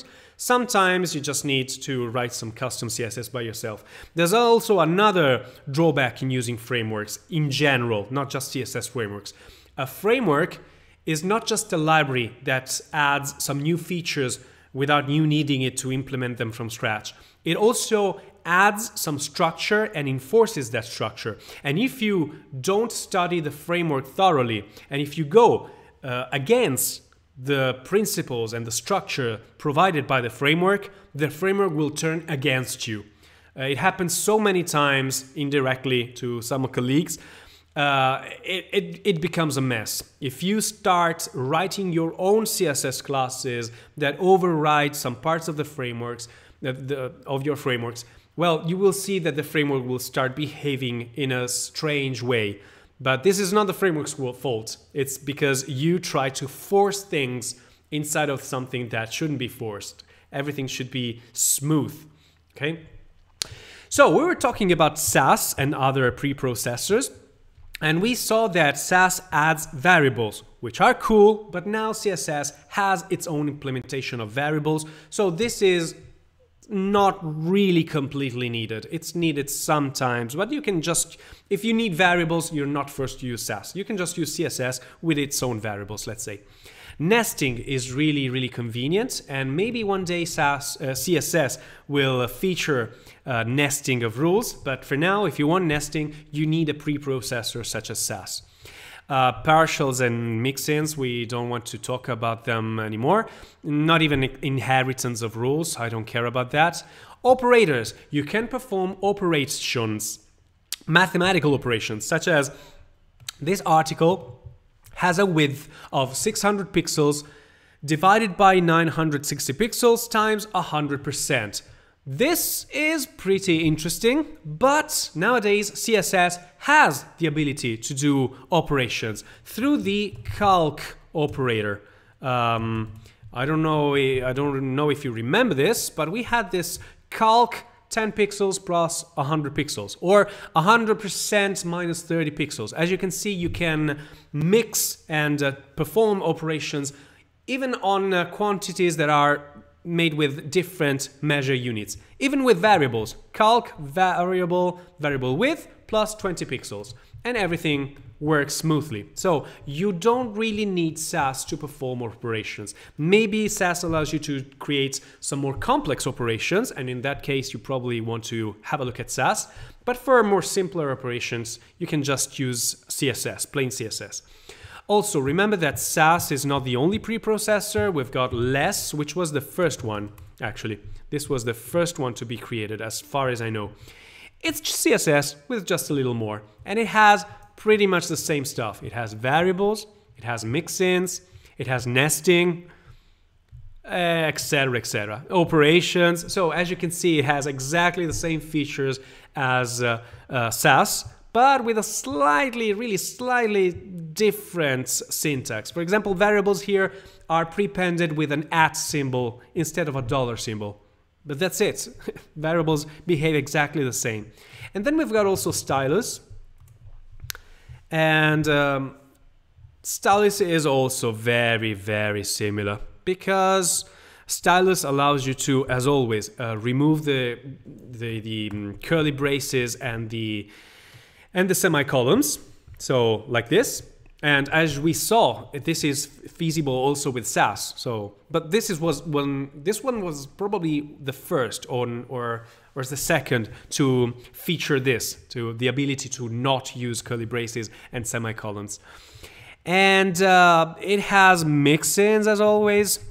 It has importing stuff. It has, well, functions, which are slightly different than mix-ins, but we don't care about them. We have variables, and here you don't even need to put a $, or an @ symbol as the initial letter of the variable. You just use it, and that's it. But it's exactly the same thing. And of all the three, Sass won probably the race. I think that there are out there other people who are still using less or stylus, but I think that Sass won the race. So I would focus on just Sass if I were you. As for practice time, as always, remember to read all the reference material that I referenced on the slides. Try to apply some Flexbox on your website if you haven't already. Try to make another version of your website that uses some CSS frameworks such as Bootstrap, or you can try Bulma if you want. And there are so many exercises on Flexbox and Grid on Free Code Camp. This is one of the things that we could try to do together also next Saturday, if you want to have a look at exercises on Free Code Camp. As always, all that I'm saying right now, and especially the things that I will say about JavaScript, is something that you don't need me to understand, because the material that is online is available for free. Some of the material is really well done. So the only thing that I can add is to maybe give you some more guidance if you're stuck, or some motivation if you don't want to read one documentation by yourself, or a tutorial, or you don't want to do exercises by yourself. You need someone that pushes you a little more. In that case, I'm available. I don't think that I'm explaining things more clearly than what is already stated in the documents. If I am, that's cool. But the most important part is I would like you to incentivize somehow to continue studying these things, because as you can see, I love these things. I'm really passionate, and I want to transmit this passion to you. With that said, let's go to JavaScript. Finally! But first, paywall. Please pay me on my PayPal. No, I'm joking. This lesson and this academy and future editions of this academy will always be free because I'm not doing this for the money. I'm doing this for the lulz, and I'm lulling a lot. Okay. Oh, another thing. Speaking of CSS and CSS frameworks, please have a look again at CodeMakery because I think that you can now understand the whole tutorial, and it could be a fun thing to do. Okay, let's talk about JavaScript. Are you there with me? Are you okay? Positive? Just give me a shout in the chat. I would like to hear from you. Also, if you have any negative feedback, please tell me in private, in public, wherever you want. I want to improve these lessons. I want to improve this academy. I want to be as useful as possible to you. So please give me any feedback. Yes, ready for JavaScript, says Angelo. Awesome, awesome. And I never said this before because I don't like to. I don't want to be that kind of streamer or YouTuber that says, please put a like, subscribe, comment, etc., etc. But, well, in general, if you like, please spread the word to everybody who could benefit from this course, from this academy, or even to people who do not benefit from this course because they could know someone who can benefit from this course, etc., etc. Talk with your local churches, mosques, with your temples, with any place that you can, where you can find someone who could be in need of this kind of academy. So let's talk about JavaScript, and you will see we'll go really fast on this, and then we will start with the real slide deck, which is the fundamentals. What is JavaScript? As this image says, Java is to JavaScript as ham is to hamster, which means that JavaScript starts with the name Java, but has nothing to do with Java. It just shares the initial 4 letters. Java is a language that was created in the late 80s or early 90s. JavaScript was created a few years later by just one person, Brendan Eich, who's flexing on us because he tells that he created this language in just 1 week. And in fact, it shows. Early versions of this language were really, really buggy. And JavaScript was also said to be a horrible language, which is not at all. Nowadays it's one of the most powerful and beautiful languages out there, and it's my personal favorite, of course. But in the early days, it was a little buggy. It was a little difficult to understand, especially because of 2 misconceptions. First of all, it was marketed as a language that just makes pages alive. Well, that was the first purpose of JavaScript. JavaScript was a language, a scripting language that ran directly on the browser and allowed your document, your web document, to just be more alive than a static document. And this was the initial purpose of JavaScript. And it was also marketed as Java's younger brother because Java was really going forward. It was really hyped. It was the most important language out there. It had many cool features that now we give for granted. And JavaScript wanted to follow the trend train and say, yeah, this is Java's younger brother, so you should give it a try. And this confused developers a lot because JavaScript has nothing to do with Java. It shares a bit of the syntax, but every high-level language actually shares the same syntax. They are called C-like languages. So they are languages that look a lot like the C language, C as the letter C. But they are completely different from one another, and that's the reason why we have so many languages. Some languages are more performant, some are more powerful, some are more tailored towards asynchronous behavior, some are tailored more about security, etc., etc. Every language has actually a reason to be, a reason to live. And I think that the power of JavaScript is that it works on the browser, and every device out there has a browser. So JavaScript is the new ubiquitous language that can run everywhere there is a browser. We've got many engines because multiple browsers host multiple engines that can run JavaScript. Nowadays, almost all of our browsers are using the Chromium open source project inside.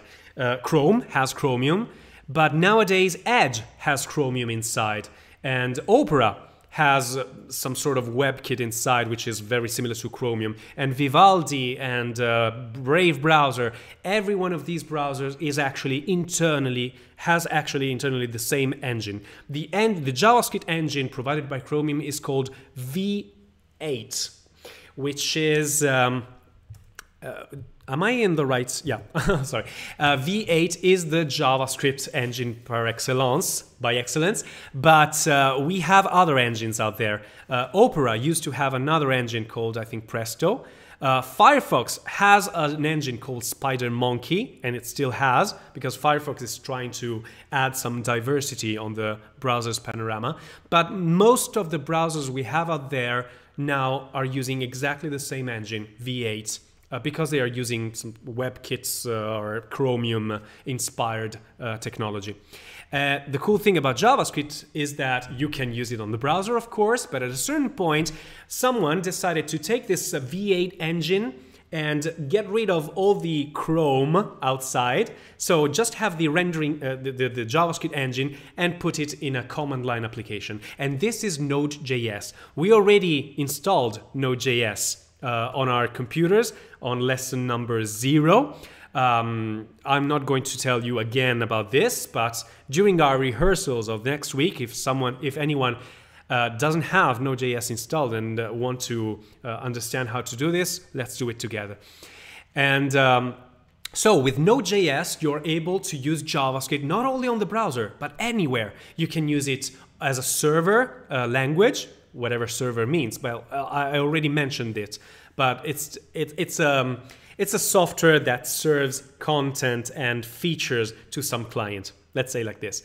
And we can create desktop applications. In fact, I already mentioned this, but Visual Studio Code, the editor that we are using during this academy, is actually a desktop application made with JavaScript, or a special flavor of JavaScript. It can run on mobile, of course, because mobile devices do have a browser.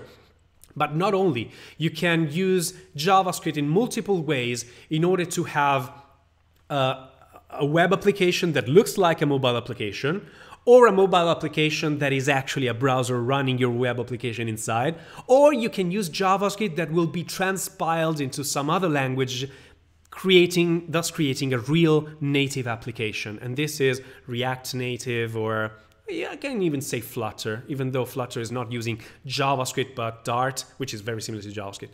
And we can use JavaScript for embedded devices. So if you like Arduino or the Raspberry Pi or these microcontrollers to automate your house or your farm, well, if you like JavaScript, you can use JavaScript to program these machines, and you can use it for anything. VR. I use it to create PDFs of my invoices.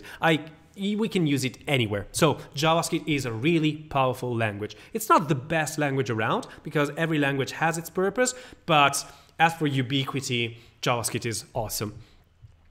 The reference material from now on is a beautiful online book which is called javascript.info, and this is probably the only book that you need right now. You can just get rid of me and read the book. It also has some exercises to do, so you can learn JavaScript by yourself by using this amazing book which is constantly updated. And this is the cool thing about books, especially those in the web, because they are constantly updated, unlike the YouTube videos, which could be easily updated. You can also support the author, which is not me, of course. It's a Russian guy, I think, by buying the EPUB or PDF version. It could be a cool thing to support these people who are doing an amazing job for free for us. This is the beauty of open source. So we're going to have a look at the different sections of this tutorial together. As always, I'm not going to read the documentation with you. I'm just going to comment what it's talking about and maybe try to give a little more about my experience and try to give some of me.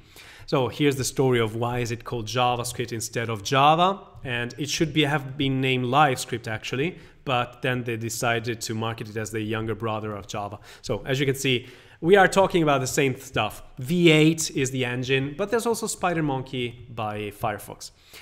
JavaScript can do lots of things. There are other things that JavaScript cannot do. For security reasons maybe, mainly, because if your browser is able to read all your documents and to access all your private information and images, well, that's not really secure. So we want JavaScript to be a safe language, and you will be able to access personal information only if the user will allow it. Otherwise, no can do.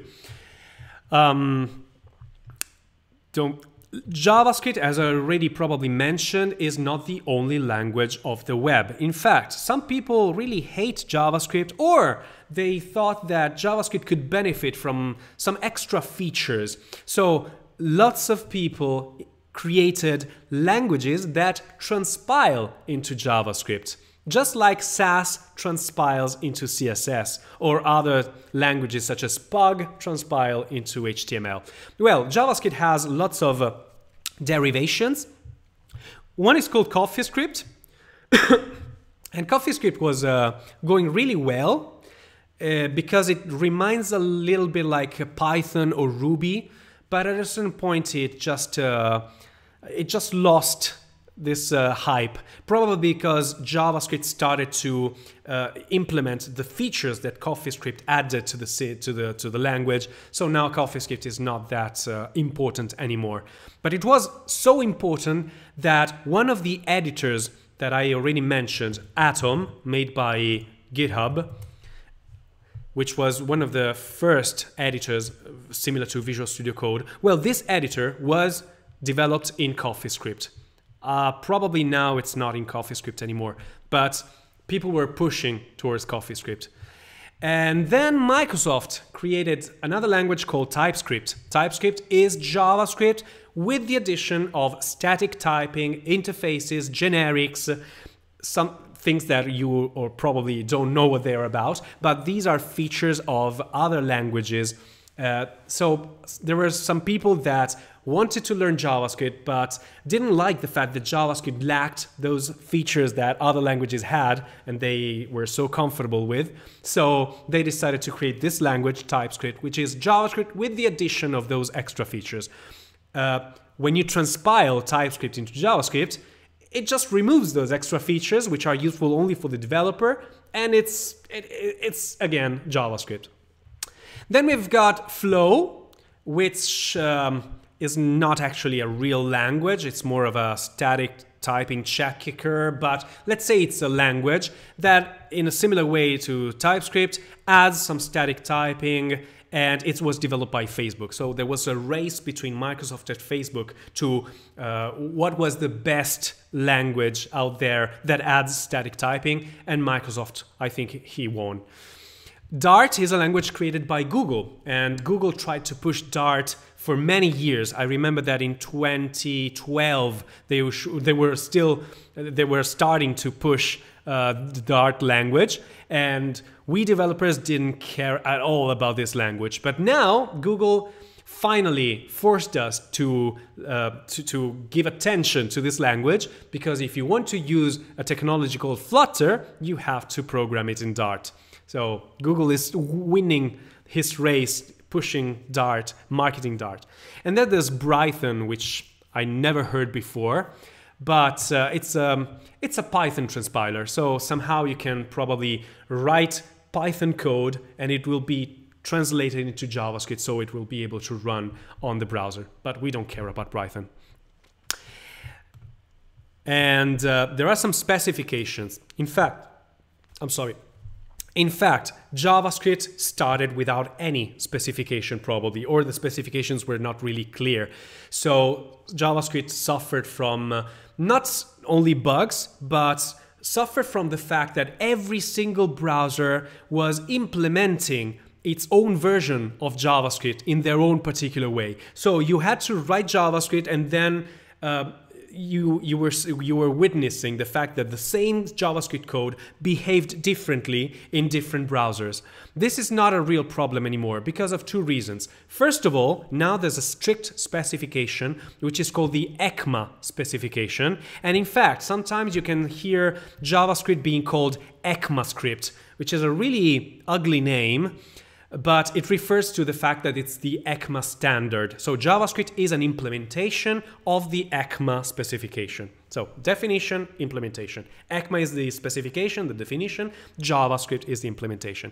And this definition, this specification is now implemented in the correct way by all browsers. So this is the first reason why JavaScript now is pretty robust, and you will not experience that many differences when you run the same JavaScript across multiple browsers. And the other reason why JavaScript is now more robust is that, as I mentioned before, pretty much every browser now is using the same exact JavaScript engine. So the same code will behave exactly the same for all engines, with the particular exception of Firefox and its Spider Monkey engine, which is still pretty good, pretty performant, and sometimes it even drives the standard of the JavaScript specification.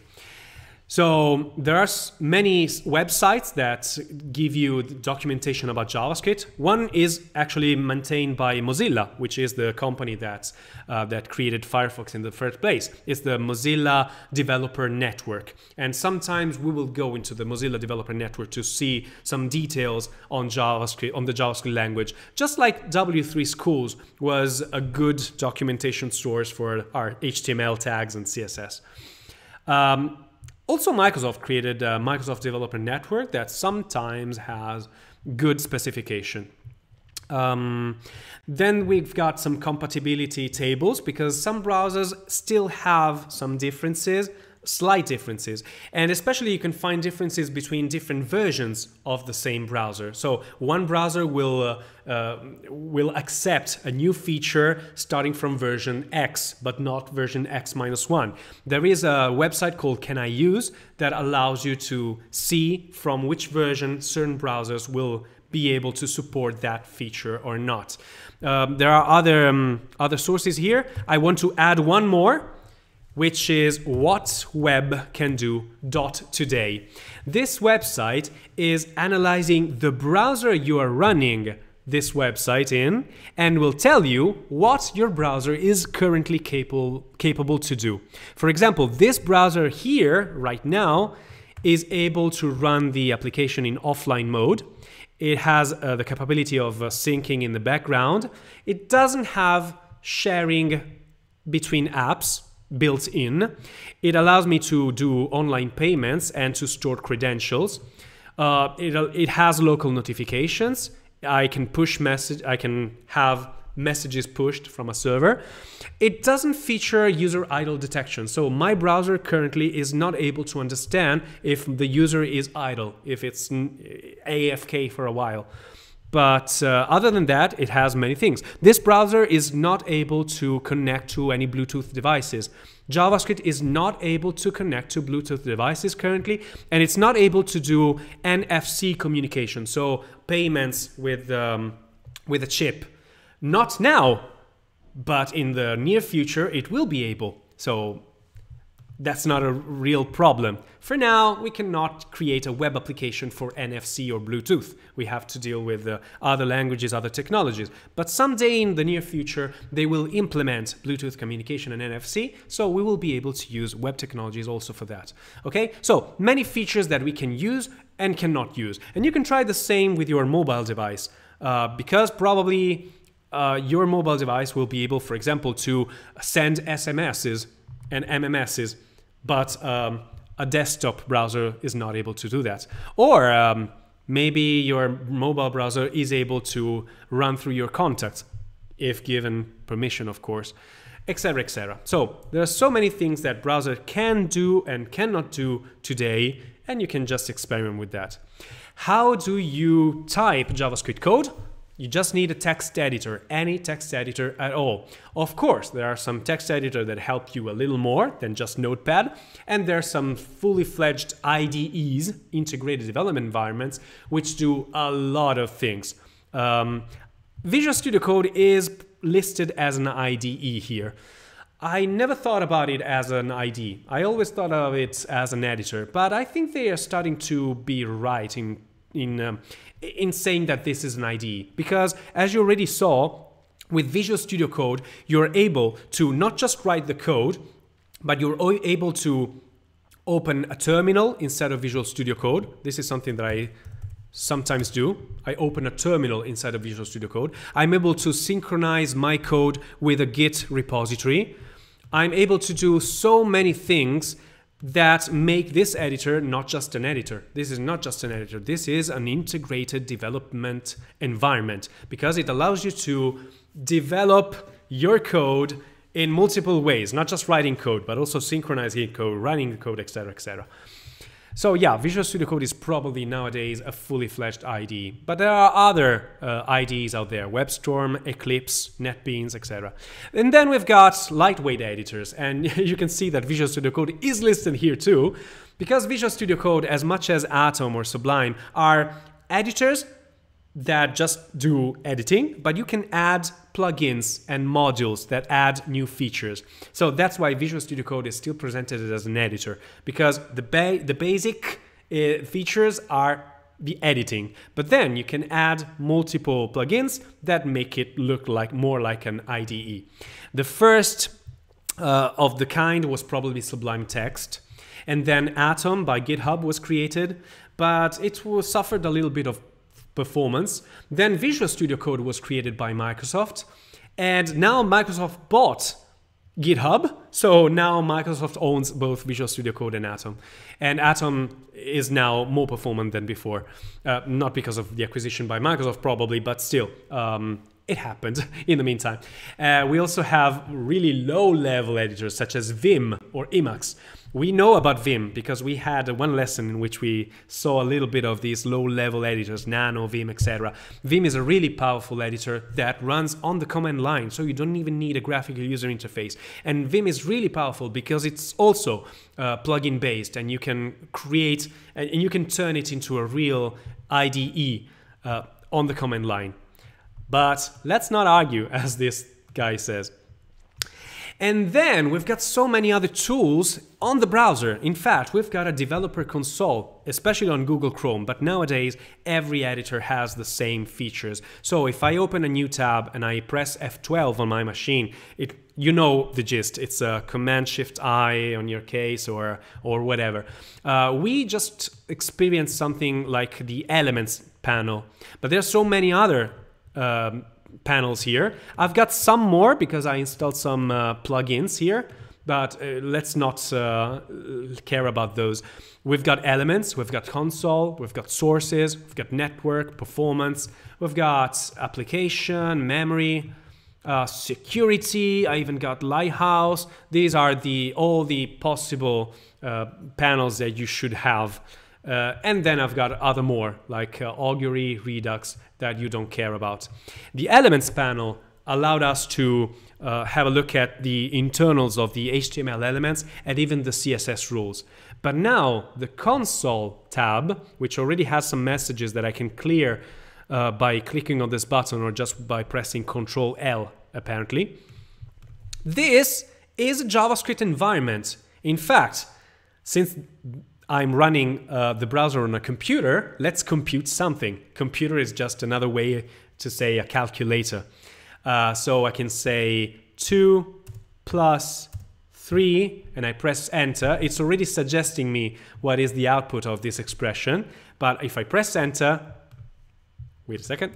Okay, it says that the output of this expression is 5. Yay! I've got my first JavaScript calculator. I'm writing JavaScript code here. It doesn't seem like, but it's JavaScript. And this is the input, and this is the output. And then the prompt is asking me to input something more. As you can see, it's not really that different from a terminal. In fact, the terminal and this JavaScript console are usually called REPL, which I usually say REPL, but I don't know how to pronounce it correctly. The REPL is a read, eval, print loop. And it's exactly what we are witnessing right now, because the REPL, the console, is reading what we are writing, it's evaluating what we are writing, so it's parting it and understanding it, and it's printing the value of the result value of what we typed. And then this goes into a loop. So we say something, this something is interpreted, calculated, returned to us, and then the loop starts all over. Now, what to do? So a REPL, a read, eval, print loop, is something that we already know from the command line, from the terminal, and now it's exactly the same thing with the JavaScript console. Exactly the same. Then an unknown error occurred when fetching the script. We don't care about this. This is not related to what we've done so far. Okay, so we've got the console, and we can type whatever we want in here. We will have a look at the different elements, the different panels in the developer tools. Some of them are more important, some of them are less important, of course. The console is something where we can try things on the fly. But remember, everything you do here is temporary. So as soon as I hit refresh, I lost all the information that I put here. So don't rely on the console for your applications. We will write JavaScript files. We will save them in files. If you have any problems in accessing the developer tools console, please tell me, because this is pretty important and we're going to use it right away. But I don't think you have any problems. If you are able to see the elements panel, you should probably be able to see the console panel right away. There's also another thing that you can do actually. In the elements panel, if I remember correctly, if you press ESC, do you have ESC? Yeah. Something opens here, and among these tabs, there's a console. And if you press ESC again, it will be hidden. So you can even access really quickly a console by pressing ESC wherever you are, when you have the developer tools open, of course. But otherwise, we can still go to the console panel here, and everything is fine. Okay?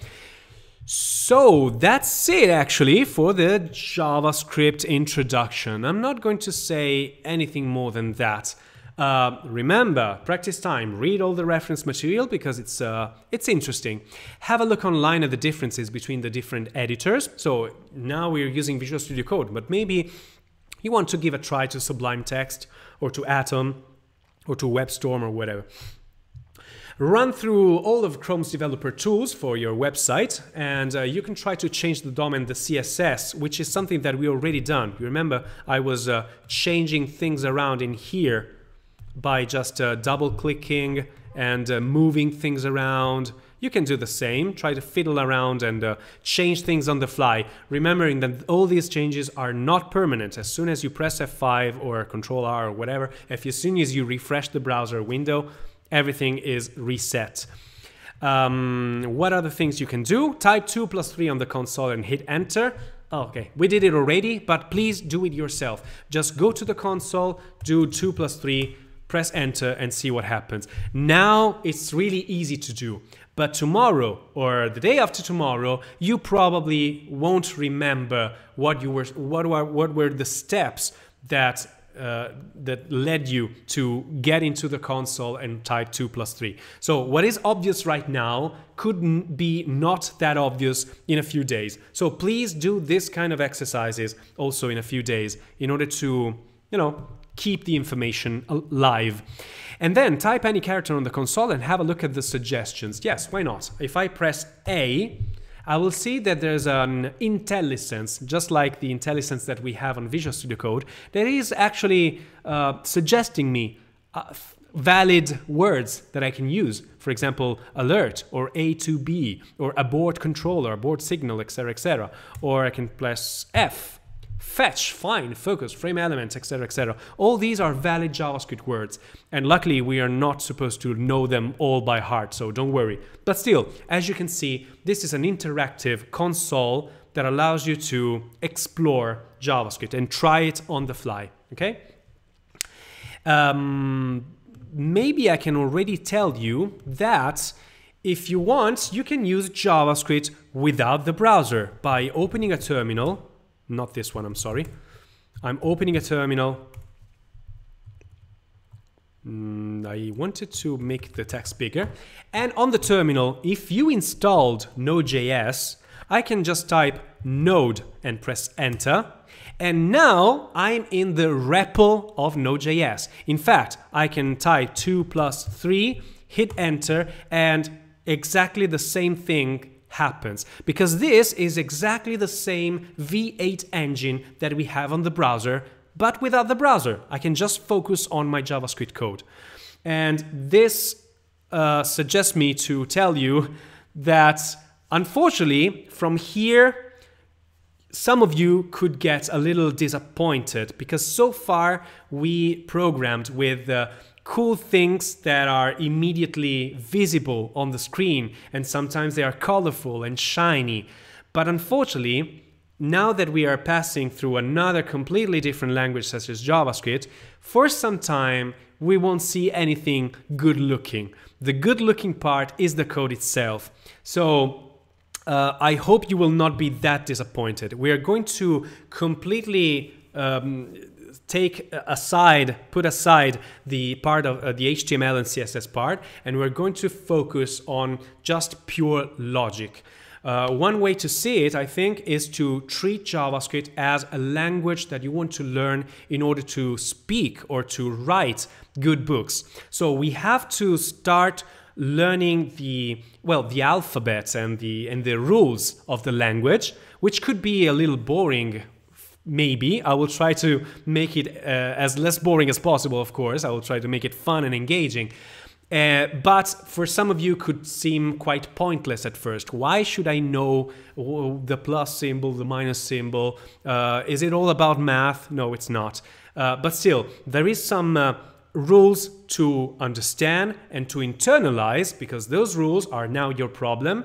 And one day those rules from problem will become the solution, on top of which we will solve more complex problems. And on top of them, we'll solve more complex problems, etc.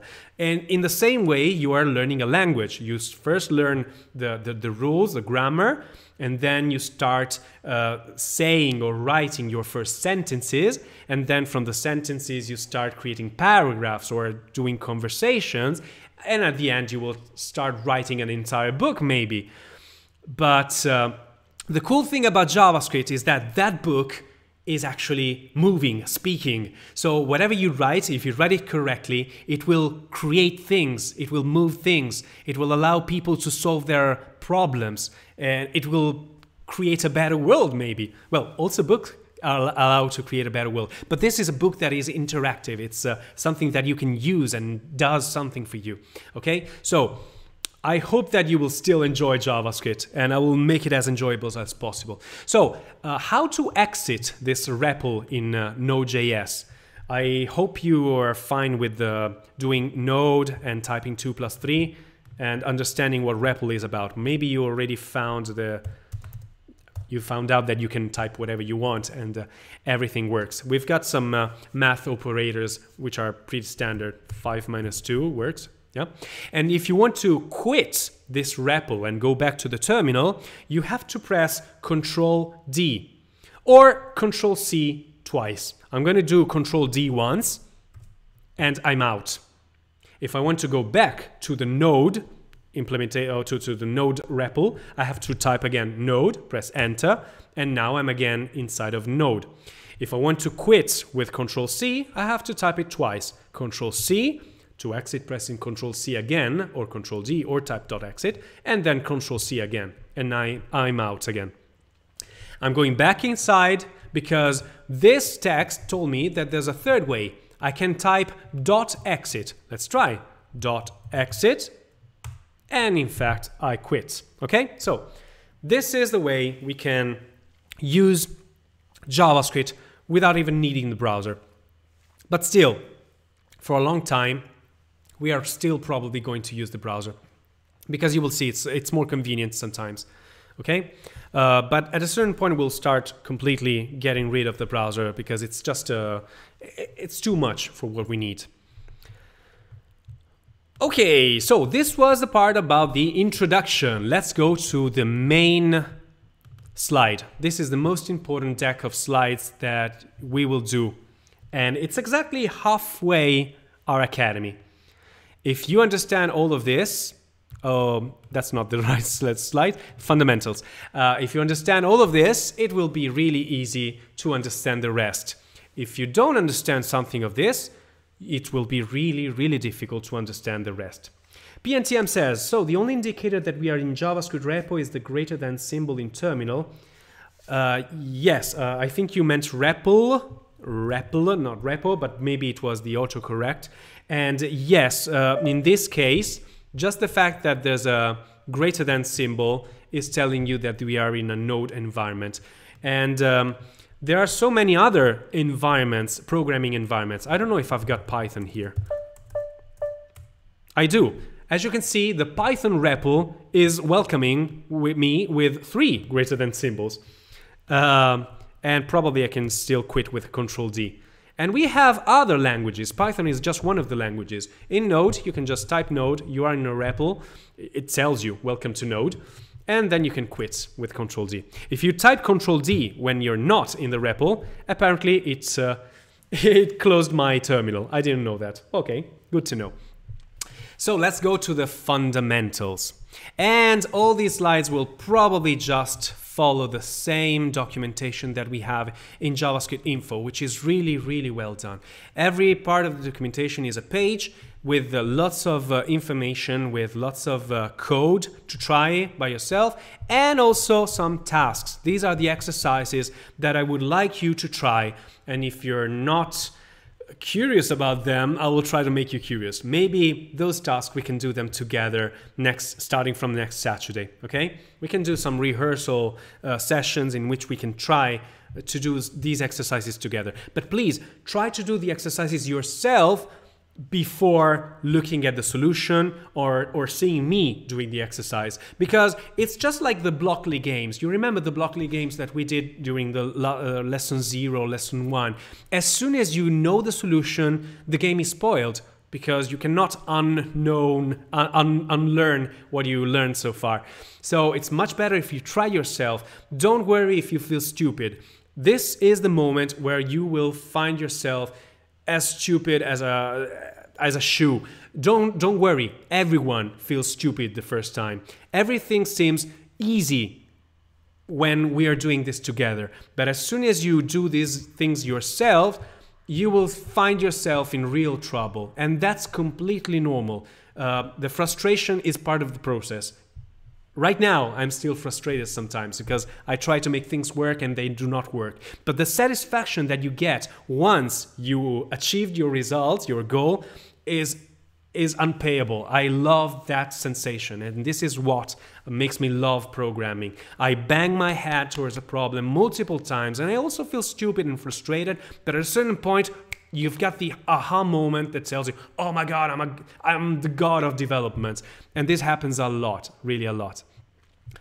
So let's do our first Hello World application in JavaScript, and we are going to do this in HTML page. So I'm going to my code. I'm going to create a new folder, which I'm going to call, I don't know, 06 JS fundamentals. I don't know. I don't even have a 04 in between there, but I don't care. JS fundamentals. I'm going to create a new file, and I'm going to call it Hello World in kebab case, which is the usual casing convention for HTML and CSS, but not for JavaScript. So hello world.html in kebab case, all lowercase, words separated by a dash. And here I'm going to do the usual HTML5 emmet abbreviation in order to have the whole thing. I'm going to say hello world here. And now we are ready to write our first JavaScript. Waiting just a few seconds because I know that I'm fast. I know. And well, I know that I'm fast generally. I don't know if I'm too fast for you right now. So as always, please give me some feedback. If I'm really going too fast and you're getting lost, if you're getting outside of the learning zone and you're in the panic zone, stop me immediately. That's not your fault if you're panicking, it's mine. And well, it's actually your fault if you don't help me understand that you're panicking. This is one of the worst things about streaming lessons, not only on Twitch, of course, but also to my students during this pandemic. I don't see your faces, and your faces are so important for a teacher, because this way I know if you're getting frustrated. Okay, thanks a lot, Angelo. So far, so good.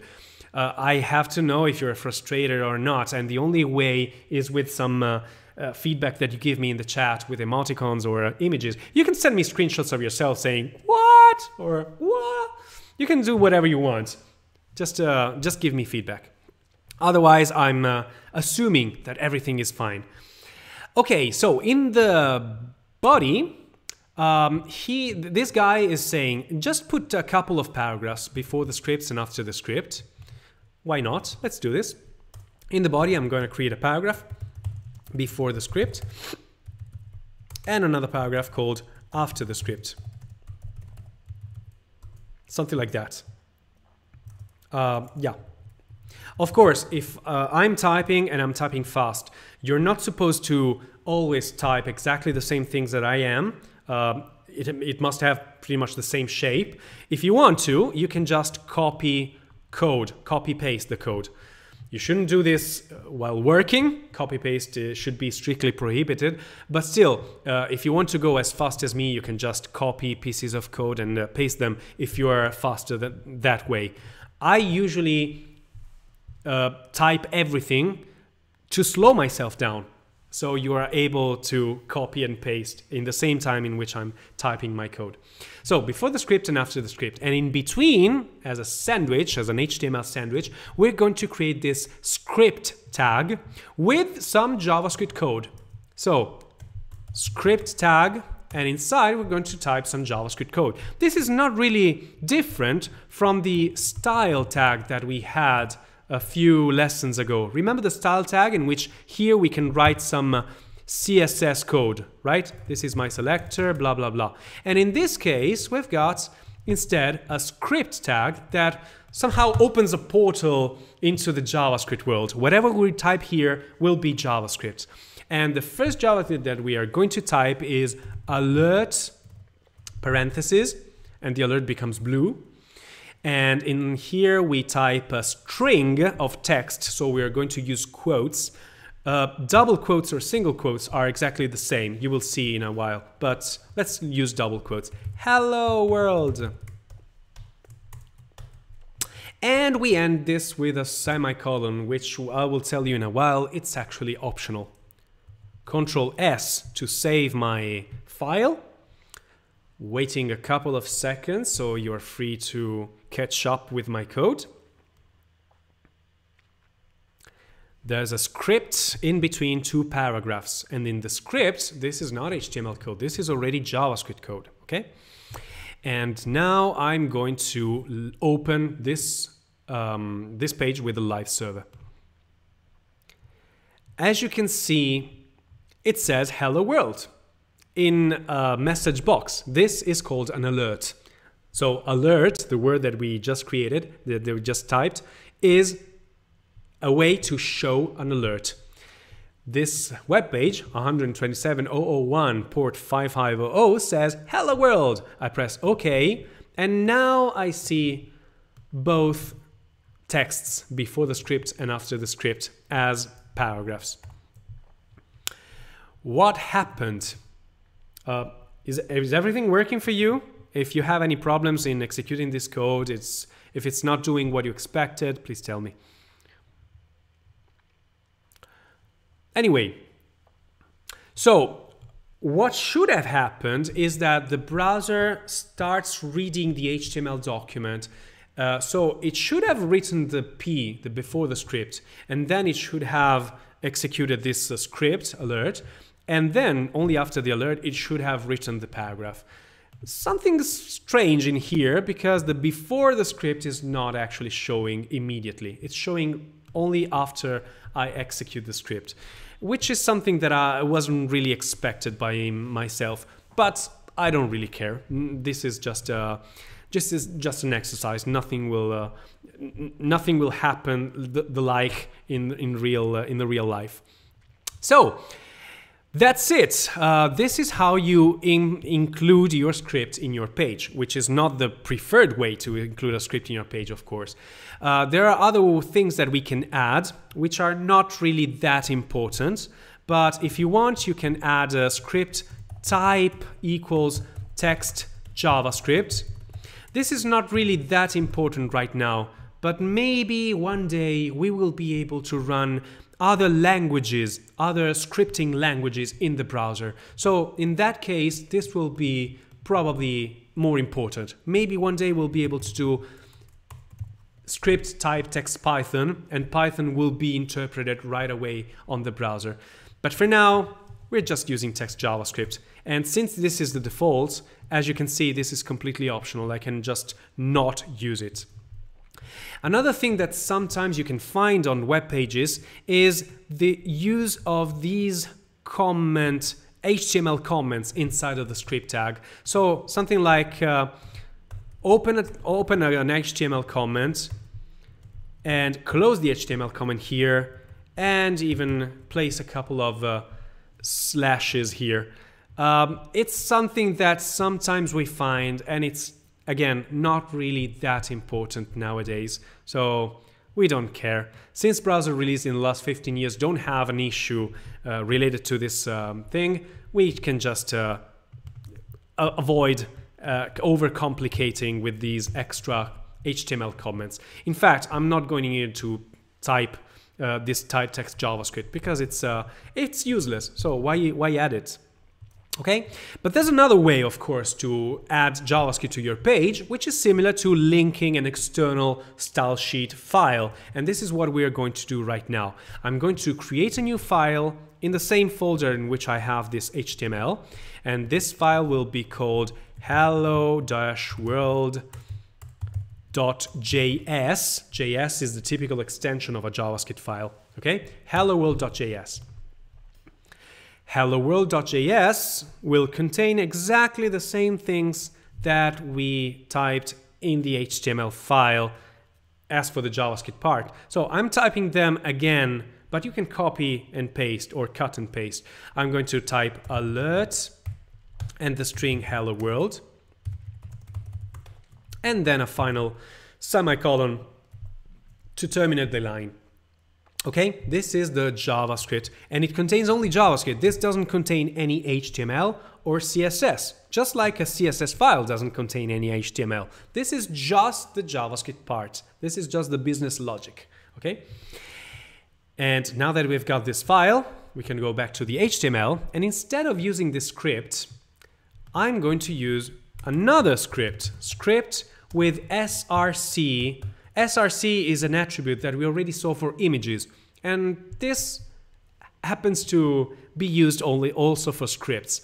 And here we just type the path or the name of the JavaScript file that we want to include. So I'm going to comment out in HTML this part, so it's I'm not removing it, but I'm muting it. It's not being interpreted by the browser. I can see it, but the browser doesn't. And here I'm replacing the hello world alerted inside of the page with a hello world alerted, but from an outer screen. This is not really that different from including CSS rules inside of the HTML or including CSS rules from an external CSS file. Remember, however, that there's a huge difference with the syntax, because when you are creating a style in the page, you're using the style tag. If you're including the style from an external resource, you have to use the link href. You remember? Let's have a look at this. Link href, rel style sheet. So this is how you include a style sheet, a CSS file in the page. But here instead we are using the script tag for both for including the JavaScript inside of the page, but also for including the JavaScript from external source. And we do it like this. Even though the script has no content, I usually never see the script written like this, as an auto-closing tag. I don't know why, but usually I see the script opened and closed at the same time. I really didn't go into detail on why is that. I just gave it for granted, I must confess. Okay, let's see what happens here. Okay, we've got the before the script, after the script, hello world, but I'm not sure. Let's Control R, let's refresh. Hello world, before the script, after the script. So nothing really happened, nothing really changed. The only thing that changed is the most important part. Now our HTML is just concerning the structure of our document, and the JavaScript file, a separate file, is concerning the behavior of this document. So we are implementing the so famous separation of concerns. We have 3 languages, 3 file types, each one dealing with a certain concern. HTML deals with the document structure and layout. CSS is dealing with the presentation, the aesthetics, and sometimes also the usability. And the JavaScript file is dealing with the logic, with any behavior, with any dynamic behavior that we have on our web application. Okay, it's what makes our page alive and makes it interactive more than what we had so far. Cool. So we started to say hello to the world, and as you can see, this documentation is really good because it shows you how to include a local script like we just did, or how to include an external script such as this thing here that we saw when dealing with Bootstrap. In fact, with Bootstrap we had a source attribute which was quite longer because it had to retrieve some JavaScript from some other server, not from our servers like the local JavaScript. If you want to attach several scripts, just use multiple tags. And as you can see here, they are even putting these scripts into a separate JS folder, which is a convenient way to organize and structure your file system. Bobby says, should the script source remain in the body and not in the head part with the rest of the linked files?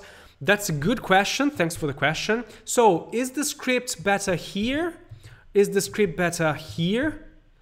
Or anywhere else? Well, in early times, we thought that script should have been kept in the head because script is something that is invisible to the user, and the head is usually where you place things that are invisible to the user.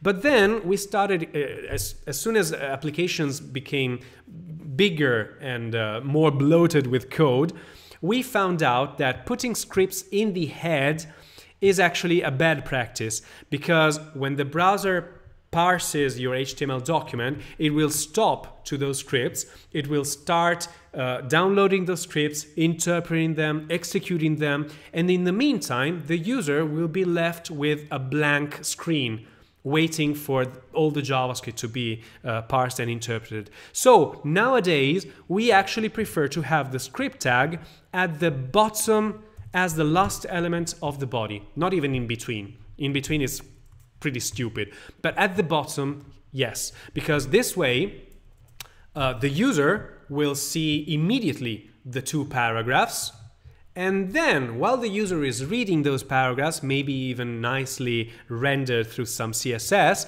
in the meantime the script will load and be parsed and interpreted by the browser, so the user will be then able to interact with the website.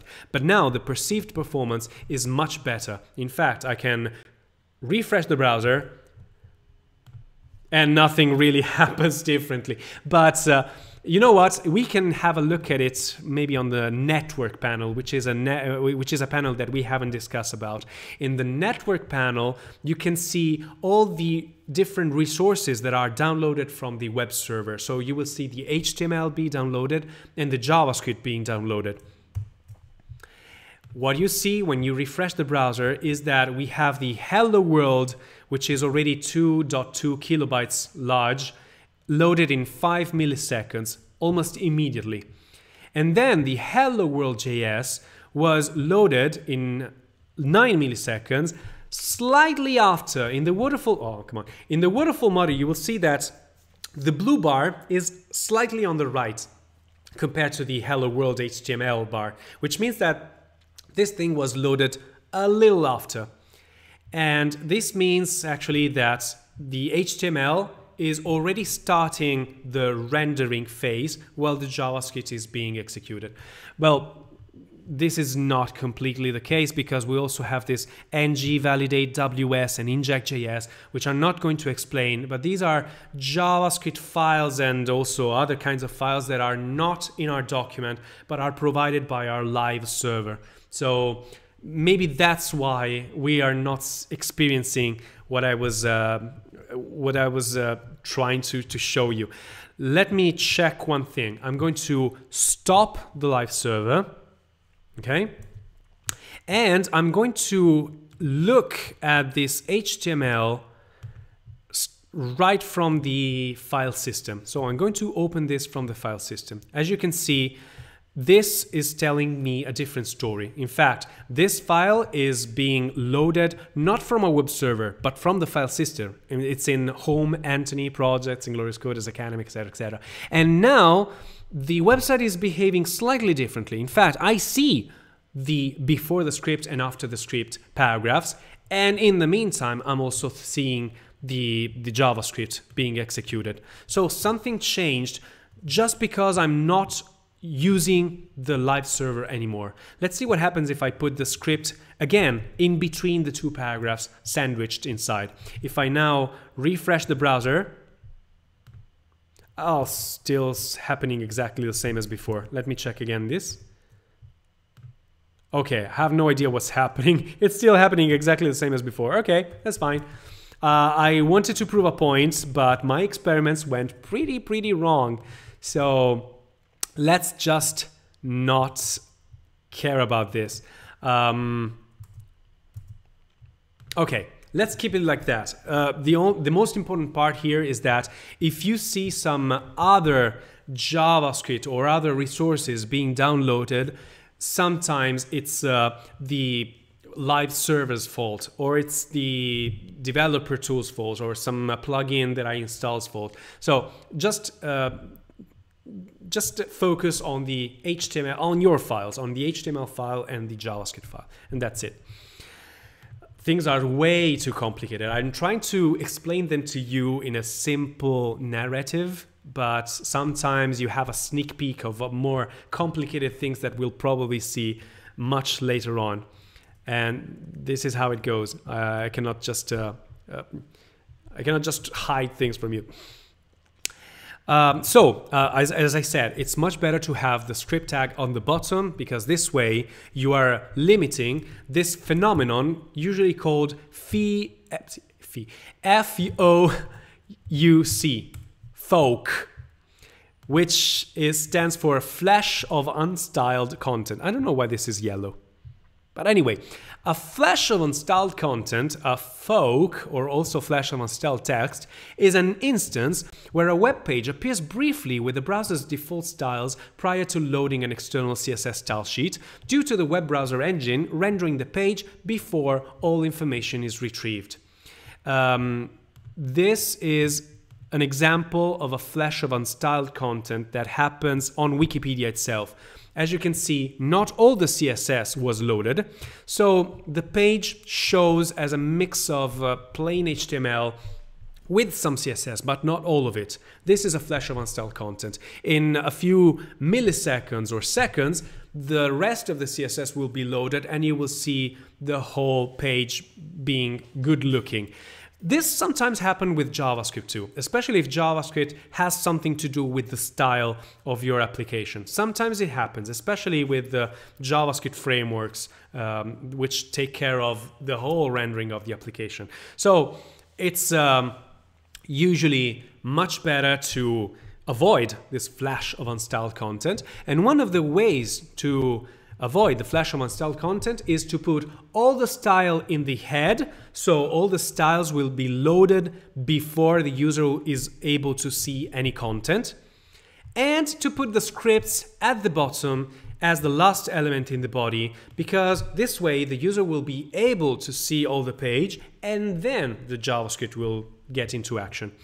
Which is not exactly what's happening right now on the browser. I don't know why. Sometimes they change rules under the bottom, but still, it usually works.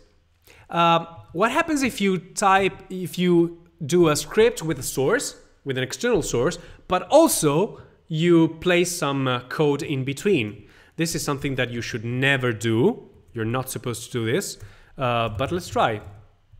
What happens here? It's good to do these experiments because you want to have control of the language and on the syntax. So this is a question that actually never arose to me, but now that I see it, it's a good question. Why not? Let's try. What happens if I have a script that refers to a certain, an external resource, but also an internal one? This is what happens. It says hello world, and I don't see the other alert. I'm going to try again. Control R. Hello world, and no other alert. So if you have a script that refers to an external resource, whatever you place inside of this is not going to show. Okay? Good to know. Well, the lesson that I learned is never put anything inside of the script tag, especially if you're using the source attribute to refer to some external source. That's it. And these are all examples that, if I remember correctly, you can even try some of them interactively on the page, but not in this case. And that's it for the first page. Okay, so tasks: show an alert, create a page that shows a message, I'm JavaScript. Do it in a sandbox on your hard drive, doesn't matter, just ensure that it works. This is trivial now, but if you try to do this tomorrow or 3 days from now, it could probably not be that easy. You need to remember how to create an HTML file. You need to remember how to create a script tag inside of that file. You need to remember how to start up a live server. And it's obvious when I do it in front of you. It's, of course, yeah, you know it. As soon as you see it, you remember that it's done like this. But if you try yourself with no help from anybody else, it will be a little more tricky. So you have to try it yourself and fail and fail and fail until you succeed. The solution is something like that. Okay? So you can spoil the solution, but please try to do this by yourself before looking at the solution. And this is another exercise. Take the solution of the previous task, modified by extracting the script content in an external file residing in the same folder, which is pretty much the same as we did so far. But you have to do it by yourself. Code structure. So what we've created so far is a statement, a JavaScript statement. So we said alert hello world, and this is a statement. We can put two statements on the same line. So we can say alert hello and then alert world. Since they are separated by a semicolon, this is feasible. The V8 engine understands that these are two separate statements because they are separated by semicolons. This is very similar to what we saw in CSS too. But it's usually a best practice to put every statement in its own line. So please do it like this and not like this, because this is not really readable. Let's try it. In hello world, I'm going to say alert hello and then alert world in the same line. Oh, I'm used to use only single quotes. So as you can see, I used a single quote. In JavaScript, as you will see, single quotes or double quotes, it's almost exactly the same. So you can decide what to use based on your personal preference. And I've got one really cool tool, a cool plugin installed that helps me format and make my code better. But I would like to switch it off right now because I would like to write the same code as you are writing without any external help. So I'm going to disable this plugin and I'm going to disable also this other one, which is probably not being used, but still. Okay, I'm going to try again. I'm going to put these two in the same line and this with a single quote. And it's not working because probably I need to restart the editor. So have patience, please. Let's try again. Okay, this worked a little better. Okay, so now I don't have any external help from plugins on the editor, and whatever I write stays like this. And if I now go back here, I see the alert saying hello, and then when I press OK, another alert saying world, exclamation mark. And that's fine, but as always, I'm not suggesting you to put multiple statements in the same line. On the contrary, on the opposite, I would like to have all statements on a separate line, because this is how computers work. You do this, and then you do this, and everything that you want to execute, or you want the computer to execute, should be on its own line. Otherwise, it looks like one statement. Well, it's two statements. A note about semicolons. Semicolons in JavaScript are optional and always have been. There are so many experienced developers that do not even know this, that semicolons have always been optional. I can completely remove them and this still works exactly the same. But no, because my live server was shut off. So I really hope I'm not confusing you too much. Hello and world. This is working exactly as before. Okay. What happened right now is that I had to restart the editor in order to make my changes to my plugins have effect. And so the live server was shut off with Visual Studio Code. So I had to turn it on again, but that's not a big deal, right? And so semicolons are completely optional. And you can use semicolons to indent, you can not use semicolons to indent things the way you want. In most cases, a new line usually implies the existence of a semicolon. That's why semicolons are optional. But in most cases, does not mean always. For example, look at this code. Alert 3 plus, new line, 1, new line, plus 2. This doesn't mean that after the plus, there's an automatic semicolon. The browser is or the V8 engine is so smart that it understands that this is an expression that is not finished yet. It's not over. So the browser will still look for the end of the expression. So a new line is not always a semicolon. The browser and the engine is able to understand where a semicolon should be placed automatically. Let's try this one too. I'm going to copy the code and I'm going to put it here. And as you will see, the browser understands that 3 plus 1 plus 2 is actually 6, and it shows this in on the alert. But if I remove these semicolons, the semicolon, nothing happens. It still works because the semicolon is optional. The browser is not stupidly adding semicolons to every single line. It's just adding implicitly a semicolon on the last line, and that's it. Okay? Of course, this doesn't mean that I should write code like this. It means that I should still type the code as readable as possible, such as this way. Okay? So this is just an experiment, but it's not how you're supposed to write the code. Are semicolons always not needed or always optional? No, there are some very particular cases in which not placing a JavaScript semicolon will make your code fail. But it's such a peculiar piece of code, a peculiar situation that you usually don't need to care about. There's this piece of code that we don't even know what this is about, and we don't care. But if you place an alert like this, and then you place something like this line of code right after, then the JavaScript engine will just not understand that here we need a semicolon.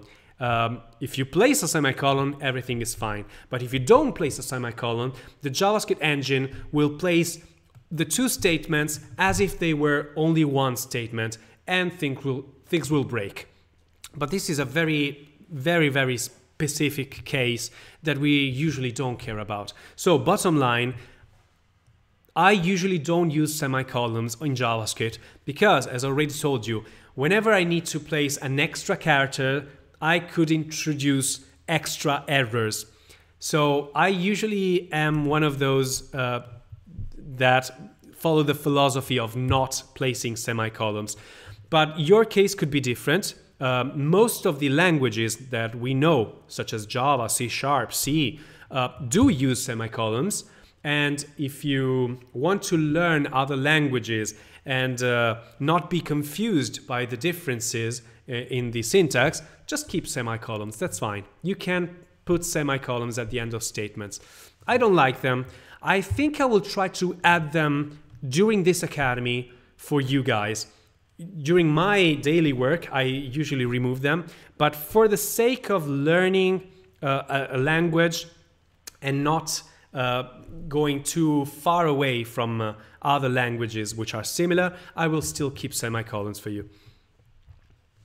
We can create comments, and comments in JavaScript are very different to the comments that we have in HTML.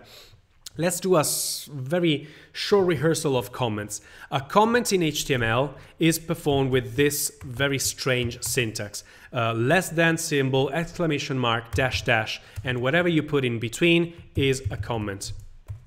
Fine. CSS, if you want to create a comment in here, you have to do something completely different. /*, comment, and you close with */. And this comment can even be multi-line. In JavaScript and in many other programming languages, comments can be created in multiple ways. One way is just like CSS, so you can do /*, comment, */, and this works. Some other times you do /*, and this is exactly the same thing, but this comment in particular can become a part of some auto-generated documentation. This is usually called some JS doc comment. Okay, and all these comments can go into multiple lines. This can go into multiple lines.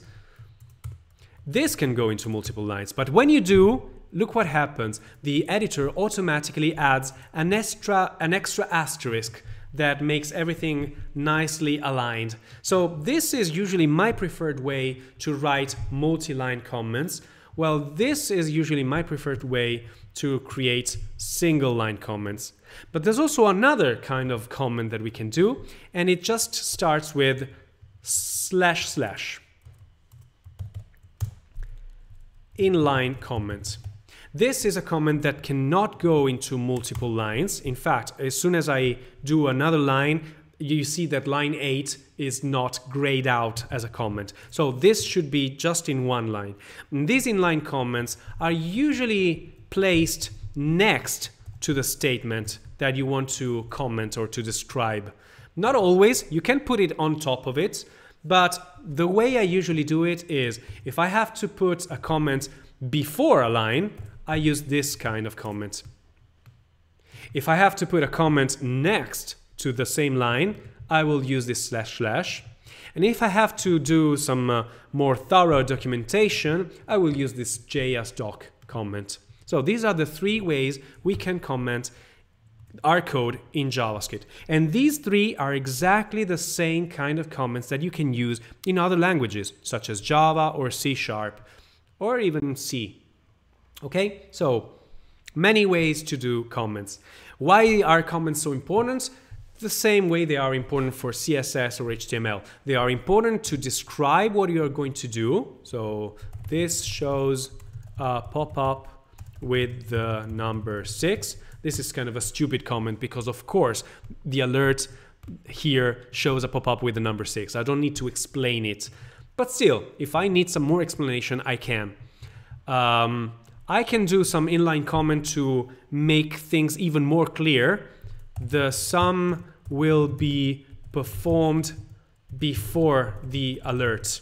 Okay, so I'm saying an extra detail that this sum will be calculated before showing the alert. I'm not showing the alert before calculating the sum. Okay, and JS comment can be used to describe the whole application. This is a hello world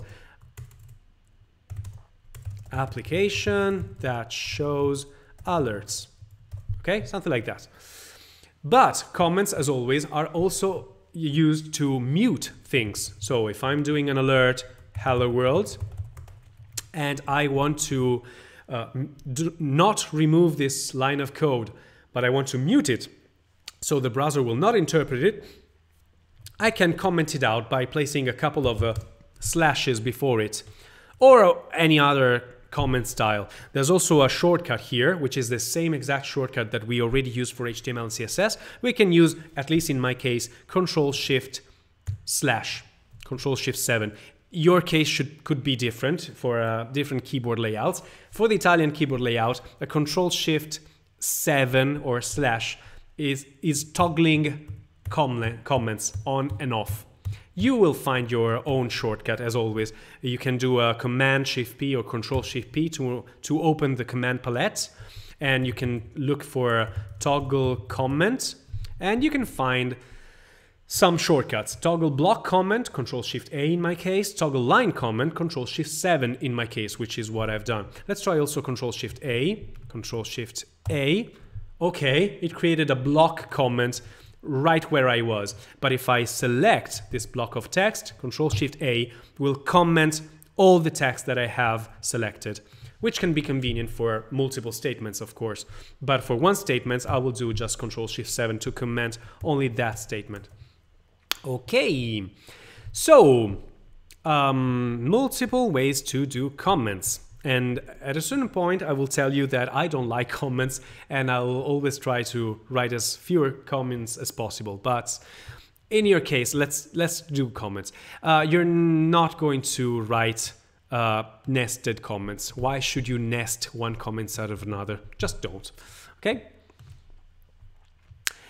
The modern mode. All these pages are strictly one by one with the slides that I have here. This means that all my slides have no real usefulness, apart from sometimes some memes and jokes. But apart from that, we can just continue with looking at the pages provided by JavaScript info.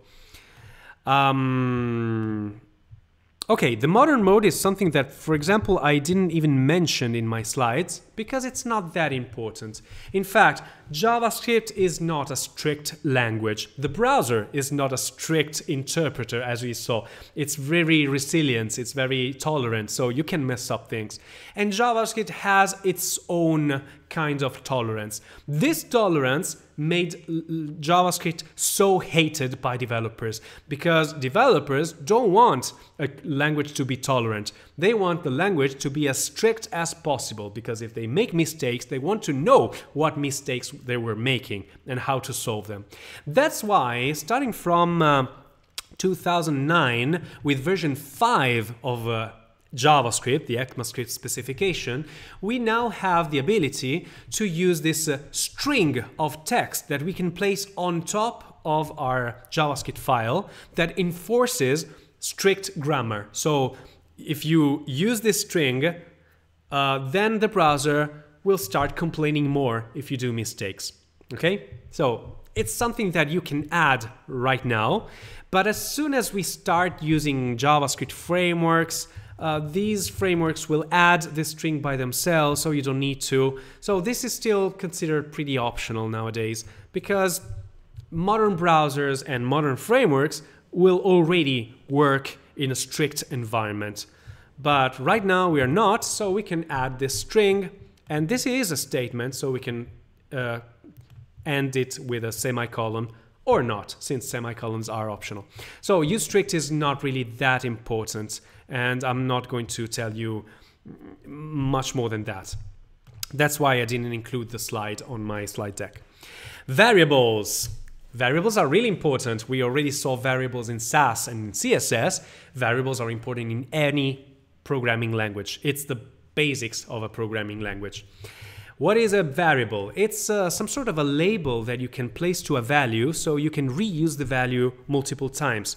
So, as you can see, a variable can be declared like this. Let message. You are declaring a new variable called message.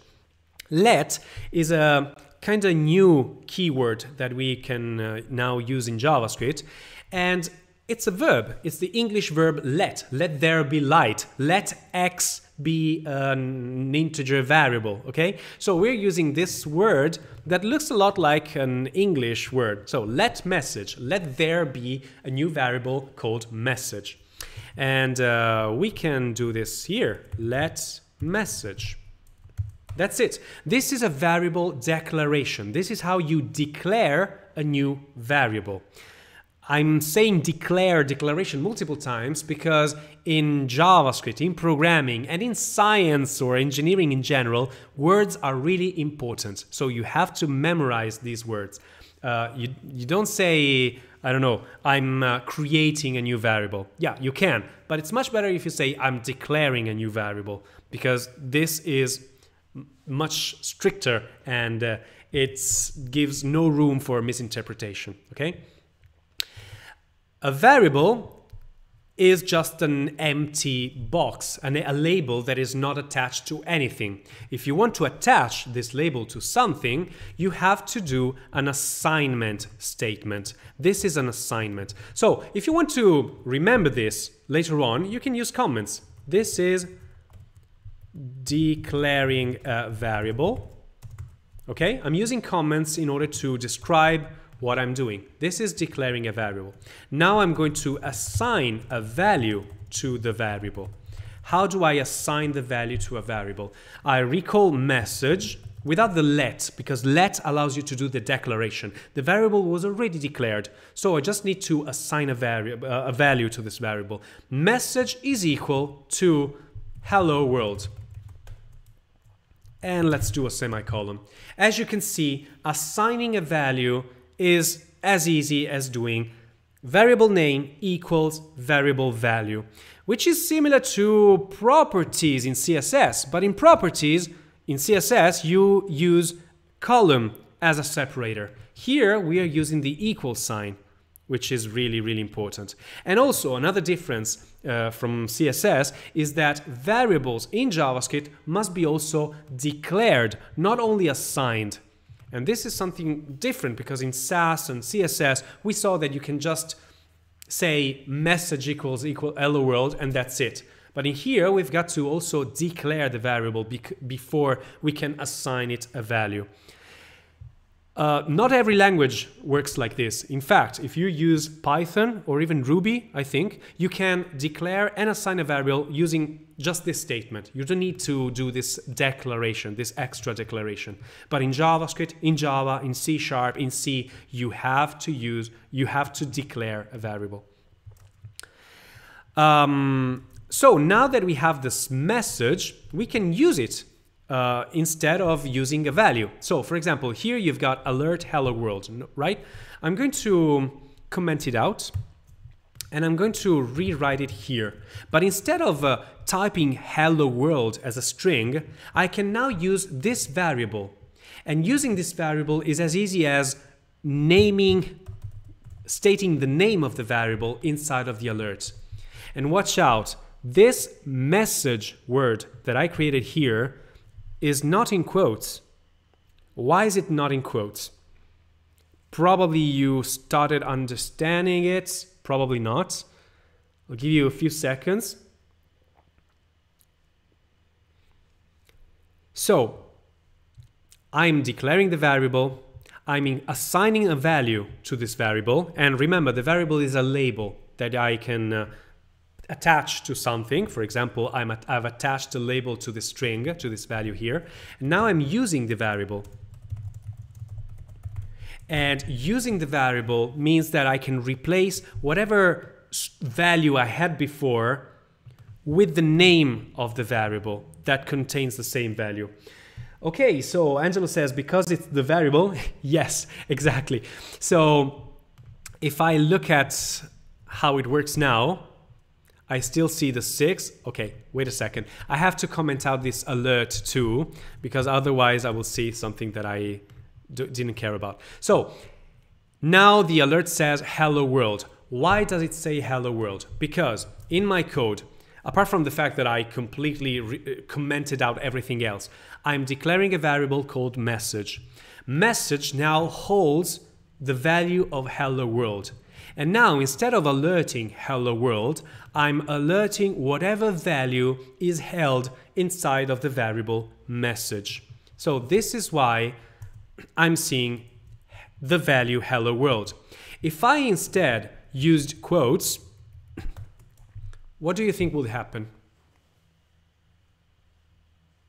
This seems kind of stupid while I'm doing it, but I can assure you, you will try by yourself without me, and things make more sense when you try them by yourself.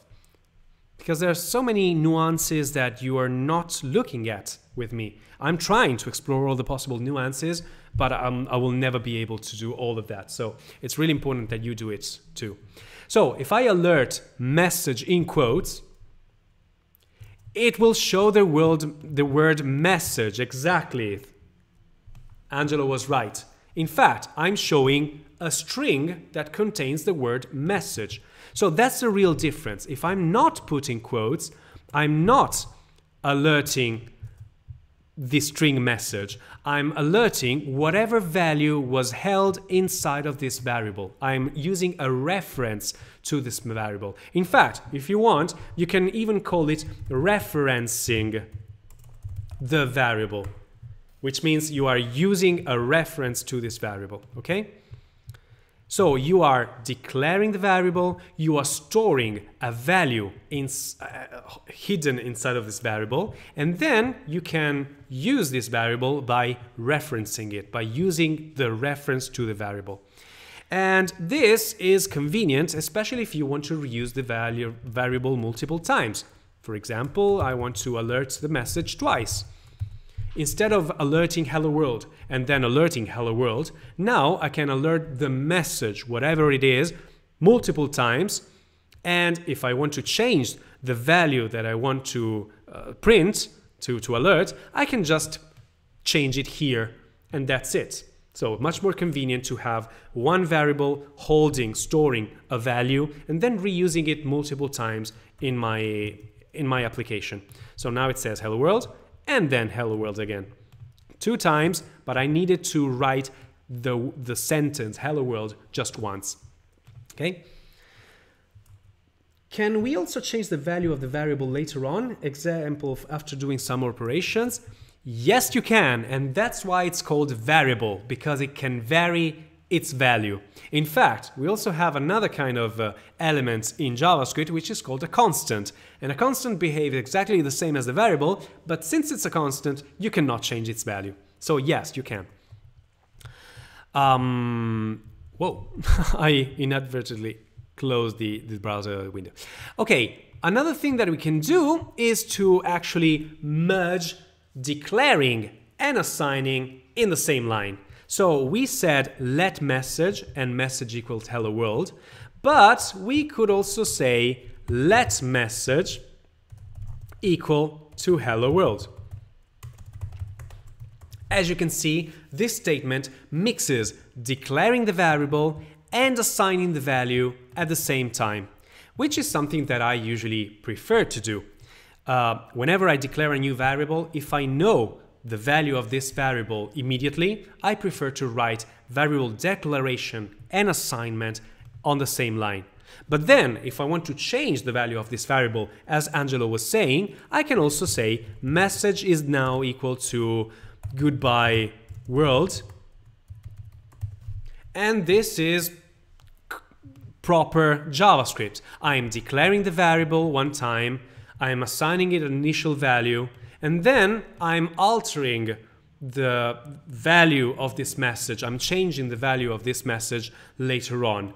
If I instead do it this, I'm redeclaring the variable. And this is something that usually in strict mode is not allowed. You can declare the variable just once. The variable is an ID, a unique ID of something that you want to keep unique in your application. So you cannot just declare a variable and then redeclare it. You can declare it once and then assign it multiple values over time. This is something that you can do. Watch out, because this stuff is trickier than you think. In fact, I really encourage you to then during the rest of the week, go to Free Code Camp and do some exercises on this, or do exercises by yourself, or with me next Saturday maybe. Okay, it's tricky. It is really tricky, and you have to understand it deeply before continuing with the rest. You can even declare multiple things on the same line separated by a comma, but I wouldn't suggest it. So let user is equal to John, and also age is equal to 25, and also message is equal to hello. This is not really recommended by me and also by the creators of javascript.info. So just declare and assign every variable in their own line. Yeah, multi-line style, we don't like this. Sometimes if you read some old school JavaScript, you will also see another kind of variable declaration. You will see something like var message is equal to hello, not let message is equal to hello. This is old school variable declaration that has a slightly different behavior. It's not completely useless. Maybe one day you will need to use var instead of let. But for the vast majority of cases, you want to use let and do not care about var. There is a section about this old var statement that we are going to see later on. But nowadays, we don't care about the var. Just go with let. If you want a real-life analogy, I told about the label for a value, and JavaScript info instead prefers to think with boxes. So the variable is a box in which I store a value, and then I can reuse this box multiple times, or I can replace the contents of the box, thus replacing the value associated to this variable. Okay. We can even assign variables to other variables if we really need to, and sometimes we do. So the statement is not just a variable equals a value. The value could also be a reference to some other variables, like in this case. And we don't have much time to see all of this because it's already 13:56 for me.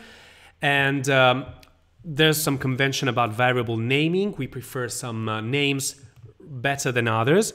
For example, we prefer to use camel case as a convention for multi-word variable names, so such as user name with a capital N to separate the two words.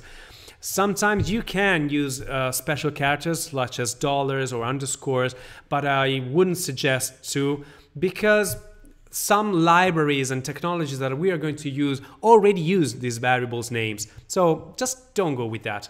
And variable names cannot start with numbers or cannot use kebab case as a convention. You cannot use hyphens, you cannot use dashes between variable names. So in JavaScript, it's really different from what we saw so far. Just use camel case, user name, message box, all separated with capital letters. And there's so many things that we have to see, but it's already too late. So I would like to again tell you that next Saturday we're not going to have proper lesson. In fact, I was planning to do some holidays. Well, not me, I'm staying home. So today is the 19th, and the 26th and the 2nd of January we're not going to have lesson. The 9th of January, if you're okay with that, we could have lesson. So we can start again on the 9th of January. So we'll be away 2 weeks. But in those 2 weeks, I would love you guys to catch up with all the past lessons if you haven't before, to do some practice if you haven't before on CSS frameworks, and now with some JavaScript variables.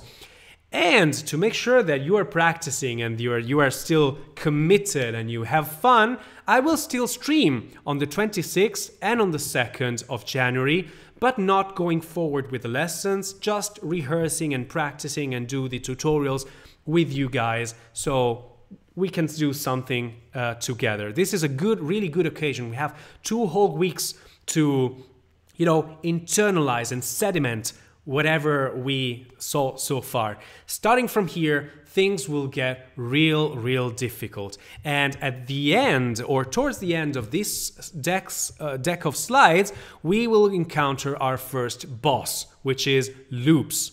In previous editions of similar courses, I had people struggle a lot with loops. And in order to make sure that you will be able to understand and use loops, you have to make sure that everything before is completely clear to you. These things are now your problem. Someday in the future, they will constitute the solution in order to solve higher level problems, such as loops. So, great, gotta clear my backlogs. Yes, with my help if you need. I'm always available. Remember to always find me on the chat. You can find me anywhere you want, and you can bother me because you're not bothering in any way.